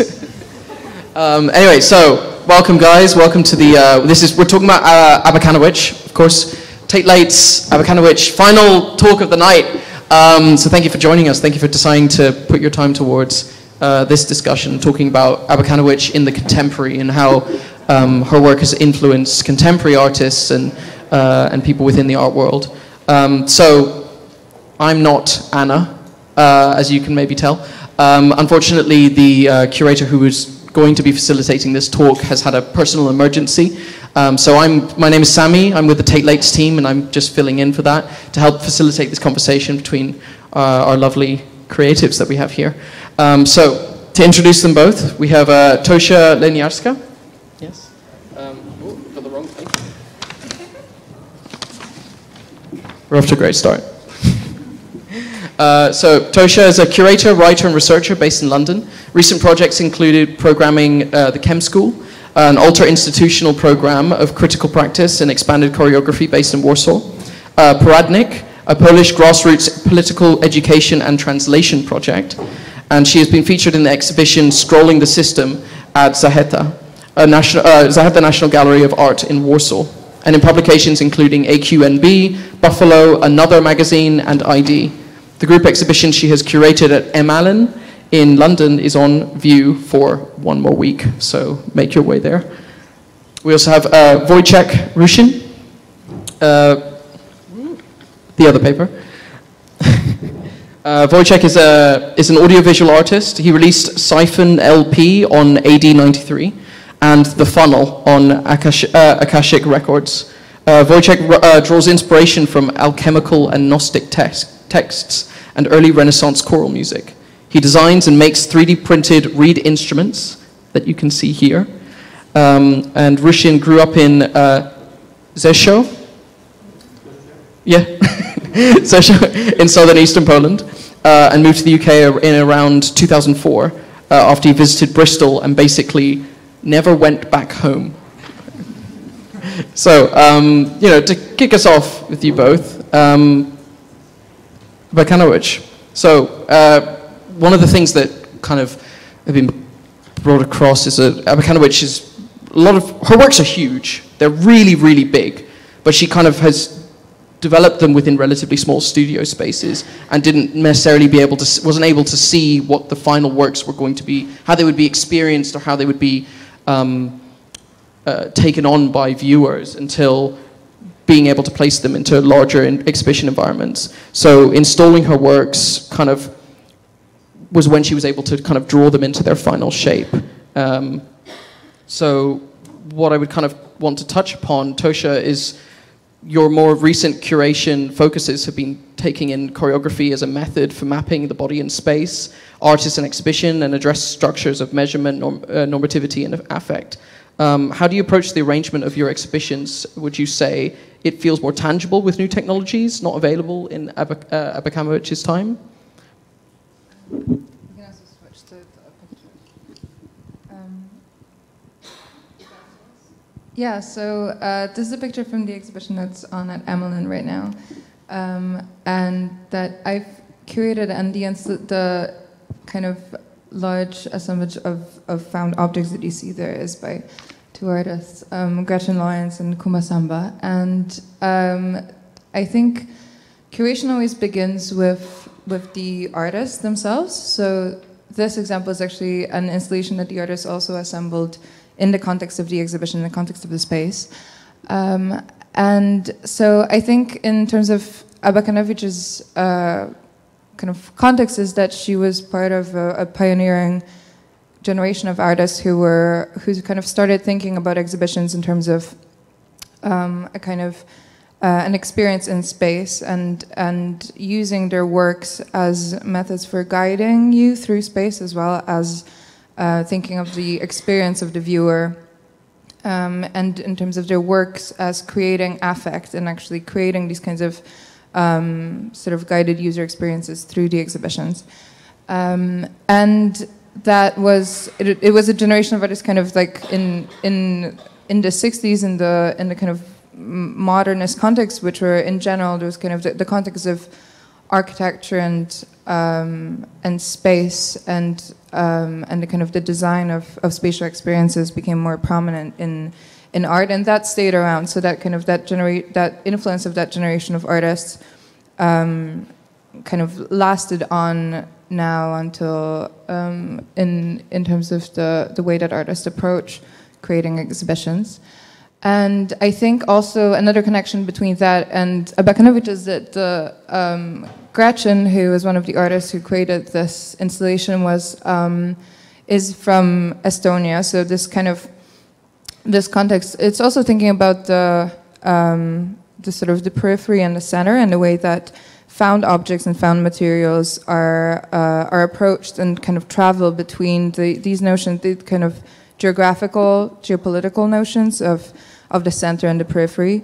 And the way that Abakanowicz, for example, she was using found materials and kind of working with the context, with the restrictions that she met, also in the context of the kind of restrictive government under which she was creating, that was sort of imposing specific kind of desired notions of what art could or couldn't be, or like what types of materials were desired for artists to be using. She kind of was able to sort of rig that system and make work that was relevant in the international context. And in terms of this work, it's also, it's thinking about the kind of the flux of objects and materials between cultures and that relationship between the center and the periphery. Yeah, just looking at it, I mean, honestly, just because within the way that I view art, I love dissecting pieces apart. And it was so interesting for you to say about like the international aspect to this work. It's just fascinating being able to pick apart all of these little pieces. And also just, feeding that off Wojciech actually perfectly in a way. In terms of like thinking about space and the way that her work was limited by that. If we're talking about almost the same sort of question back to you actually, is that, in modern times, how do you feel that has changed the way in terms of, for example, with music, in that period, things would have been much more difficult in terms of like, or being with sound art and such. Well, I guess you can create sort of immediate results these days. I mean, what do you mean by, sorry, I don't think I quite got the question in the context of Do you mean her methods, how they are similar to... So for example, if you were to take a similar sort of analogy of, say, someone who's working and producing in their bedroom at home or inside of their studio space, taking that same sound art installation and then bringing it out into a wider space, that's something that you would need to attune for and change within the space itself before it can be fully appreciated and experienced. In a similar way, Abakanowicz, her work was done in a very small studio, and then she didn't get to finalize that work until she brought it out into a wider space. And of course, in a similar manner, in terms of material processes and curating the spaces in which you're able to present the work, of course, those have changed massively. You know, so yeah, I guess you can imagine the work being, you know, presented in a bigger space, but also. Well, it kind of really depends. I mean, you know, you can sometimes it's really necessary to do rehearsals and kind of feeling the architecture of the performance where it's happening. So, but obviously some other things can be imagined and kind of appropriated in the kind of studio space where you can where smaller work which is basically designed or created in a studio can then be reimagined in a larger space. I mean, if this is your question. No, yeah, absolutely. I mean, you know, in a way, it kind of like feeds us on to the next question I have for you actually, which is similarly to her work. You know, you kind of create modern objects, but inspired by archaic technology and materials. Sorry, she had, but in a sense, you kind of almost flipped that in a way yourself.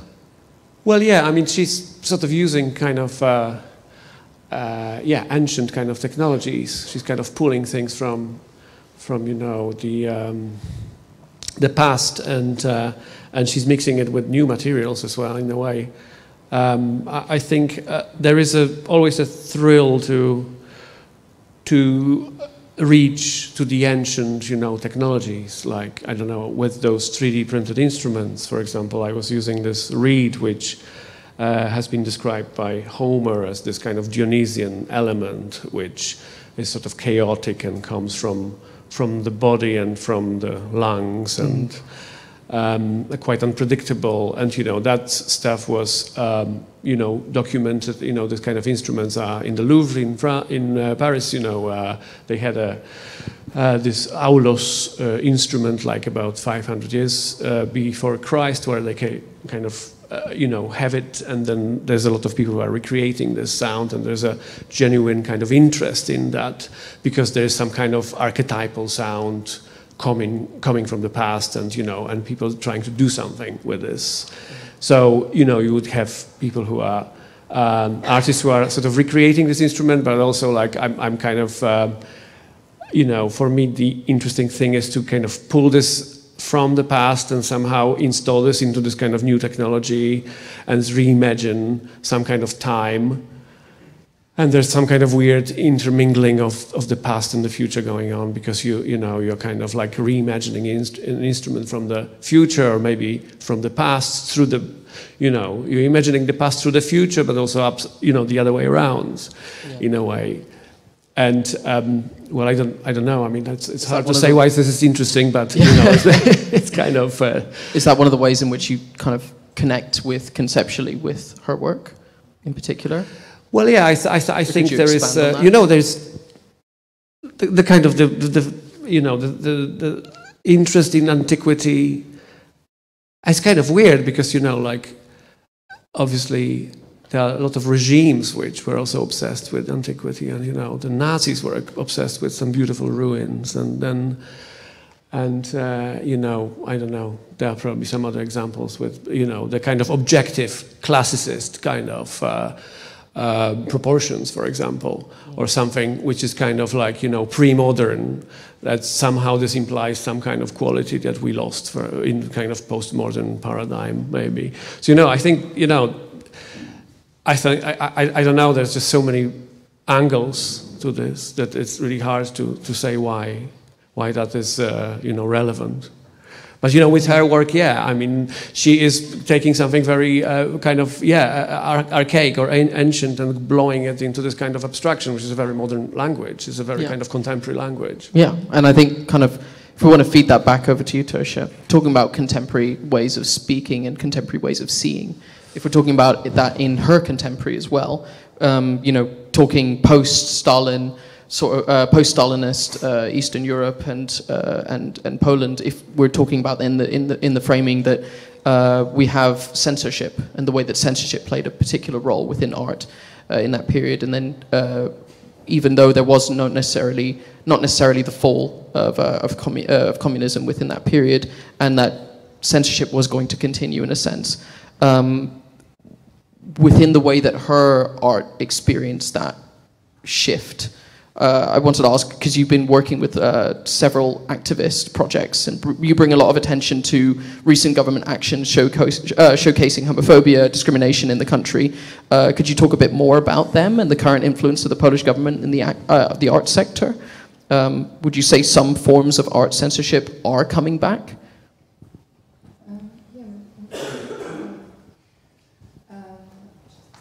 Yeah, I think there are very interesting parallels between. This is a good example. Besides, so there are interesting parallels between how Abakanowicz had to operate under the kind of the state that she was creating, under which she was creating art, because it was obviously in the age of socialist realism as an art genre that was imposed by the state. They were, as Wojciech was saying, they were kind of, enamored with the classicism, and they were enamored with representative art and representational art, and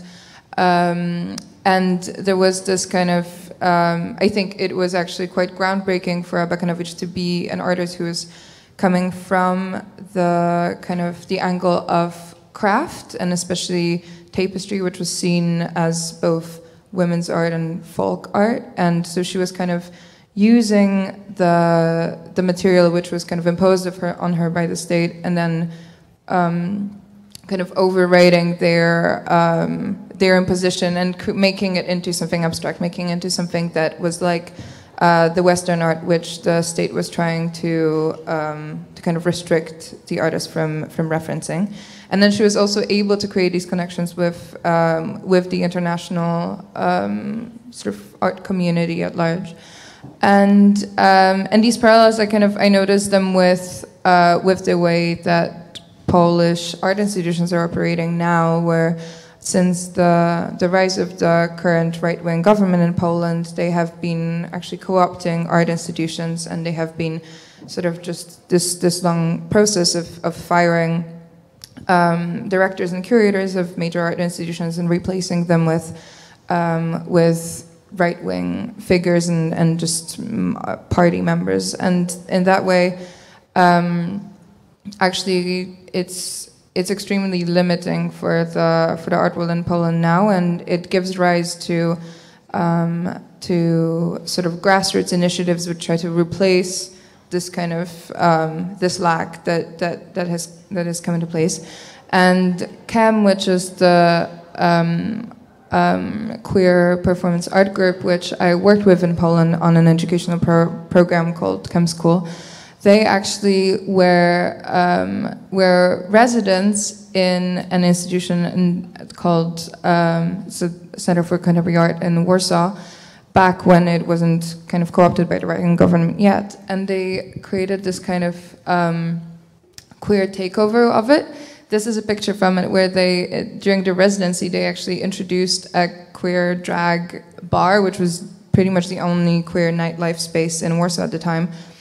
And they opened it once a month in the kind of backside of the institution, when they built this temporary staircase to enter it. And actually the staff in the bar were, the bartenders were the curators at the institution. They kind of created this complete kind of queer takeover of space when the actual public space was kind of denying this. But that very institution now is completely cut all of these, like all the curators who weren't fired left, and the same artists now have to set up alter institutions, so their own kind of grassroots alternatives to the kind of this lack. So what kind of levels of censorship and suppression are those new grassroots institutions, or what sort of things are they experiencing now within there? I think it's not only, it's kind of even more multi-level than a question of censorship, because it's actually a question of platforming and what sorts of programming is given a voice to. So instead, that very institution which was able to put on this kind of very queer program that was actually, had a massive influence on the community, actually built space which was truly changing for the community there, now is hosting like actual fascist events of bands playing like nationalist rock music. It's really mostly just embarrassing. What sort of time frame has that happened? Because that's fairly quick change. So the last progressive curator has left that institution, I think, within the past 2 years. That takeover has been happening. But it's been gradual, so the right-wing government has stepped in 2015, and since then they have been kind of gradually replacing all institutions in Poland. So both art institutions, but also legal institutions like the Tribunal, the Supreme Court. It's been sort of like across all levels of both culture and legal power. Sorry. So I've just got a few more images then. Oh yeah, that's the same institution. So a moment ago we were looking at the back door entrance to it. Exactly. But this is the front. Yeah. Wow. And this is an article written by another curator of another institution in Poland who kind of described the same populist process. I think that question of populism is also very interesting because it is the populist right instead of the kind of progressive kind of liberal governments. It's a difference in. Is this the inside then of the same building, or? Yes. Wow. So I might feed back onto you again actually for this. In terms of Abakanowicz is sort of like a lot of the core elements of a lot of her work in terms of the feminist art movement and her inclusion, various international exhibitions from WAC Art and the Feminist Revolution 2007 to MOCA Los Angeles was a result of certain feminist aspects detected in her Abakan works. Its suggestive body form was recently connected to the Poland's abortion ban protests, which has been occurring around the country and beyond in the recent years. Tosia, you've been also active across various grassroots political education platforms and initiatives, including Living a Feminist Life, a 4-day conference and picnic, inspired by Sara Ahmed's book of the same title. Could you tell us what the main objectives of these initiatives in Poland are, and have the recent events made both Polish feminist and queer voices louder and more determined? Yeah, absolutely. So that program, I think Sara Ahmed is also a good kind of writer to refer to, as her feminism is intersectional and also thinks about the kind of the position of the queer community in Poland, as well as women who, in terms of the government, it's part of that populist movement has also been to limit access to sexual health care and to abortions, which kind of sparked these massive protests, which have not had an effect. So the government kind of remains in power because of the kind of this like strategic removal of the of democratic power with the replacement of the Supreme Court with party members, kind of government cronies. And yeah, I think, maybe a good thing to kind of wind it together with Abakanowicz's art is this kind of visceral anger that accompanies all of these movements in terms of, and also something that is not easily represented in the kind of art and the kind of classicizing art enforced by populist governments, that is something that maybe can be best expressed in abstract art and in, for example, in Abakanowicz art, is this kind of visceral protest and anger that accompanies these situations. Yeah. No, absolutely. Yeah, sorry, feeding that offer to you, Wojciech. If you want to reflect upon that, similar ideas, or that was very well said. I don't know if I can. It's just kind of a sad thing to hear it. Going to Poland and like just kind of. We had this conversation before we had this talk about a certain change, because I don't know when you were leaving Poland, but when I was leaving Poland in 2004, there was much more of a liberal climate, I think, and now, like, you would assume that it would go into a kind of more liberal direction, but it went the other direction. So then, yeah. Yeah, I mean, she's very relevant, because you have basically, you have two kind of ways of, two kind of tensions, the communist kind of. Do you feel like you have a sense of almost a feeling, or even maybe even a sense of responsibility to using your artwork and such in your influences, to being able to reflect upon that and kind of? Well, I think you're always. It's really. I think as an artist, you're always. There's no escape from kind of heritage, or you're kind of focused. I've been living in the UK for like last 20 years or something, but there's always something which makes me reflect on what's going on there, and also just the situation of like being a Polish artist here in London. So when I was studying at Goldsmiths, my sonic arts degrees, and I sort of imagined these instruments and started kind of 3D printing these things, and I think I was talking to my tutor, saying like, look, I'm just going to propose this as sort of this traditional Polish instruments, this kind of Carpathian instruments to kind of somehow reimagine my heritage, and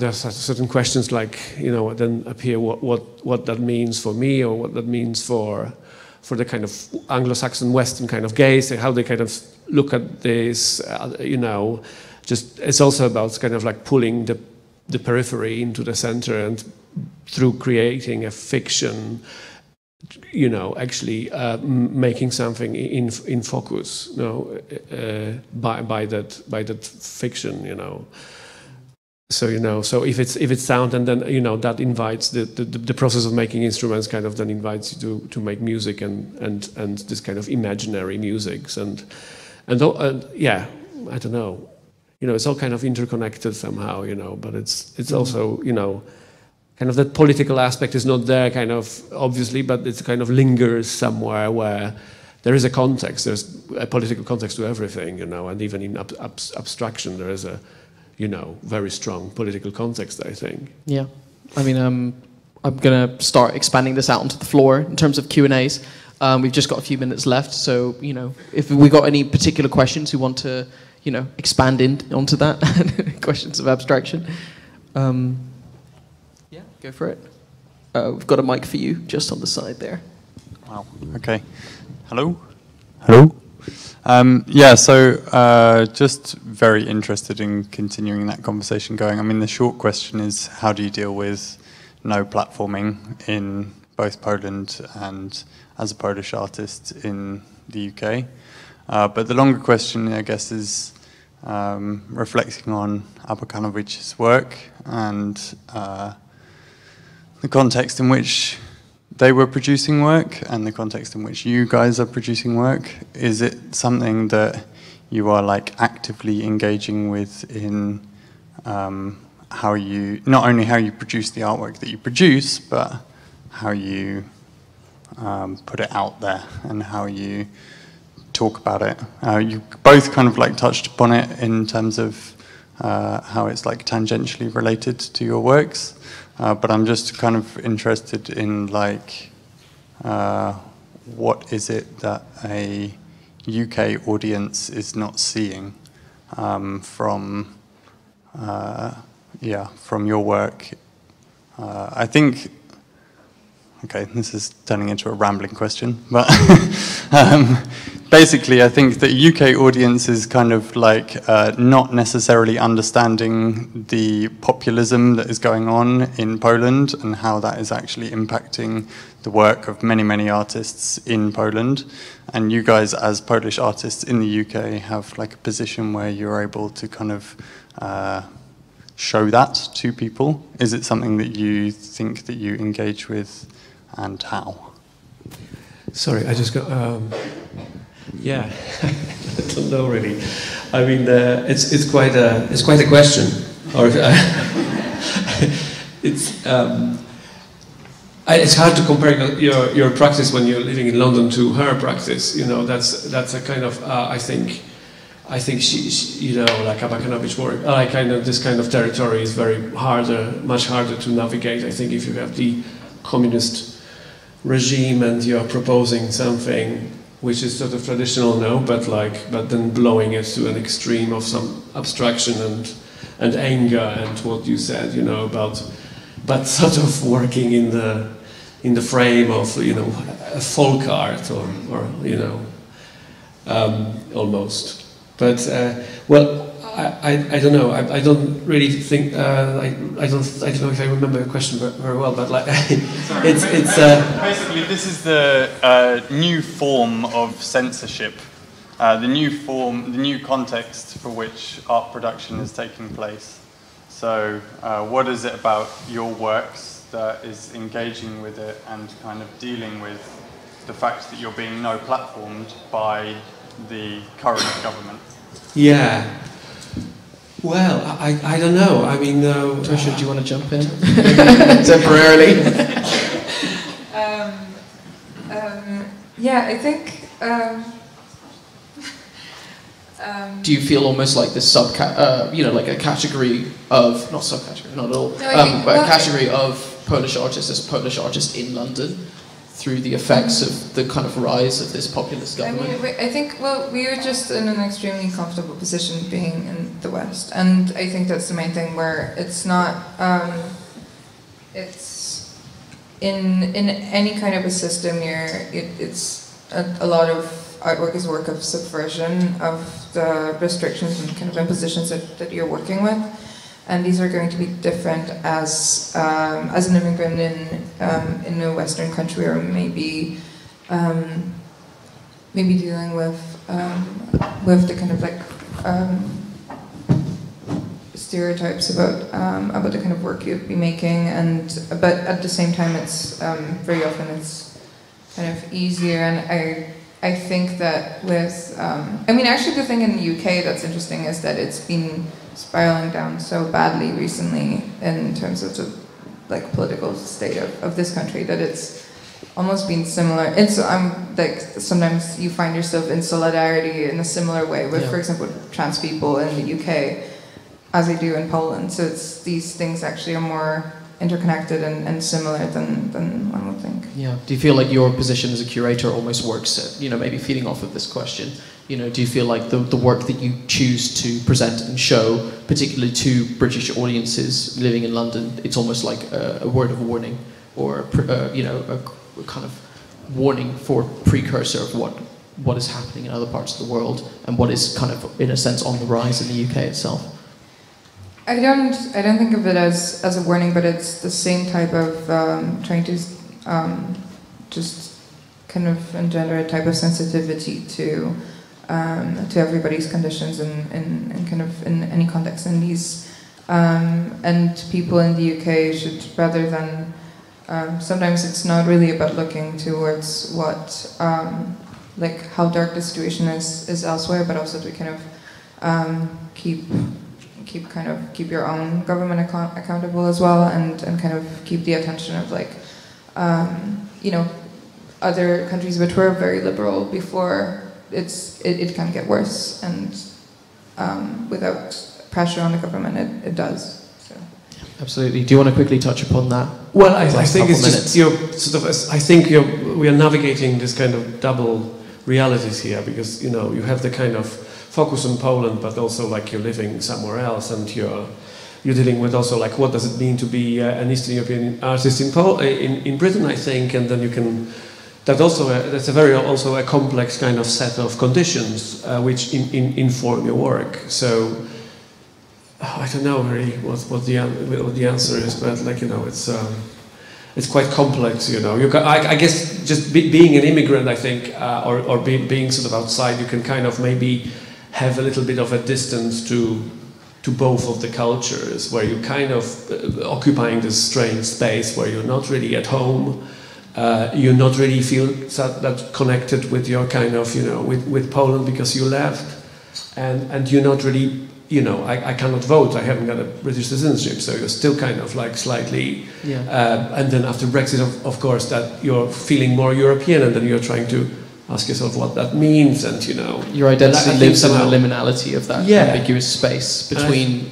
And I think it reflects in the work. I think I think if I lived in Poland, I think maybe my work would have much more a direct anti-establishment edge, for example. But because we're operating from here, and there's obviously less tensions, I think for me personally, I feel very bad for people in Poland. Sometimes they have to struggle for stuff that the West was dealing with years ago. So Yeah, I think unfortunately we might have to leave it on that note. But thank you very much everyone for coming. Big hand for our lovely speakers.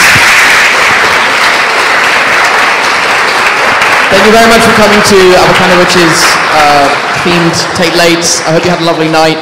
Tate Lates is ending now, so if you can all file yourselves out through that back door and make your way down. Thank you so much for coming. Thank you.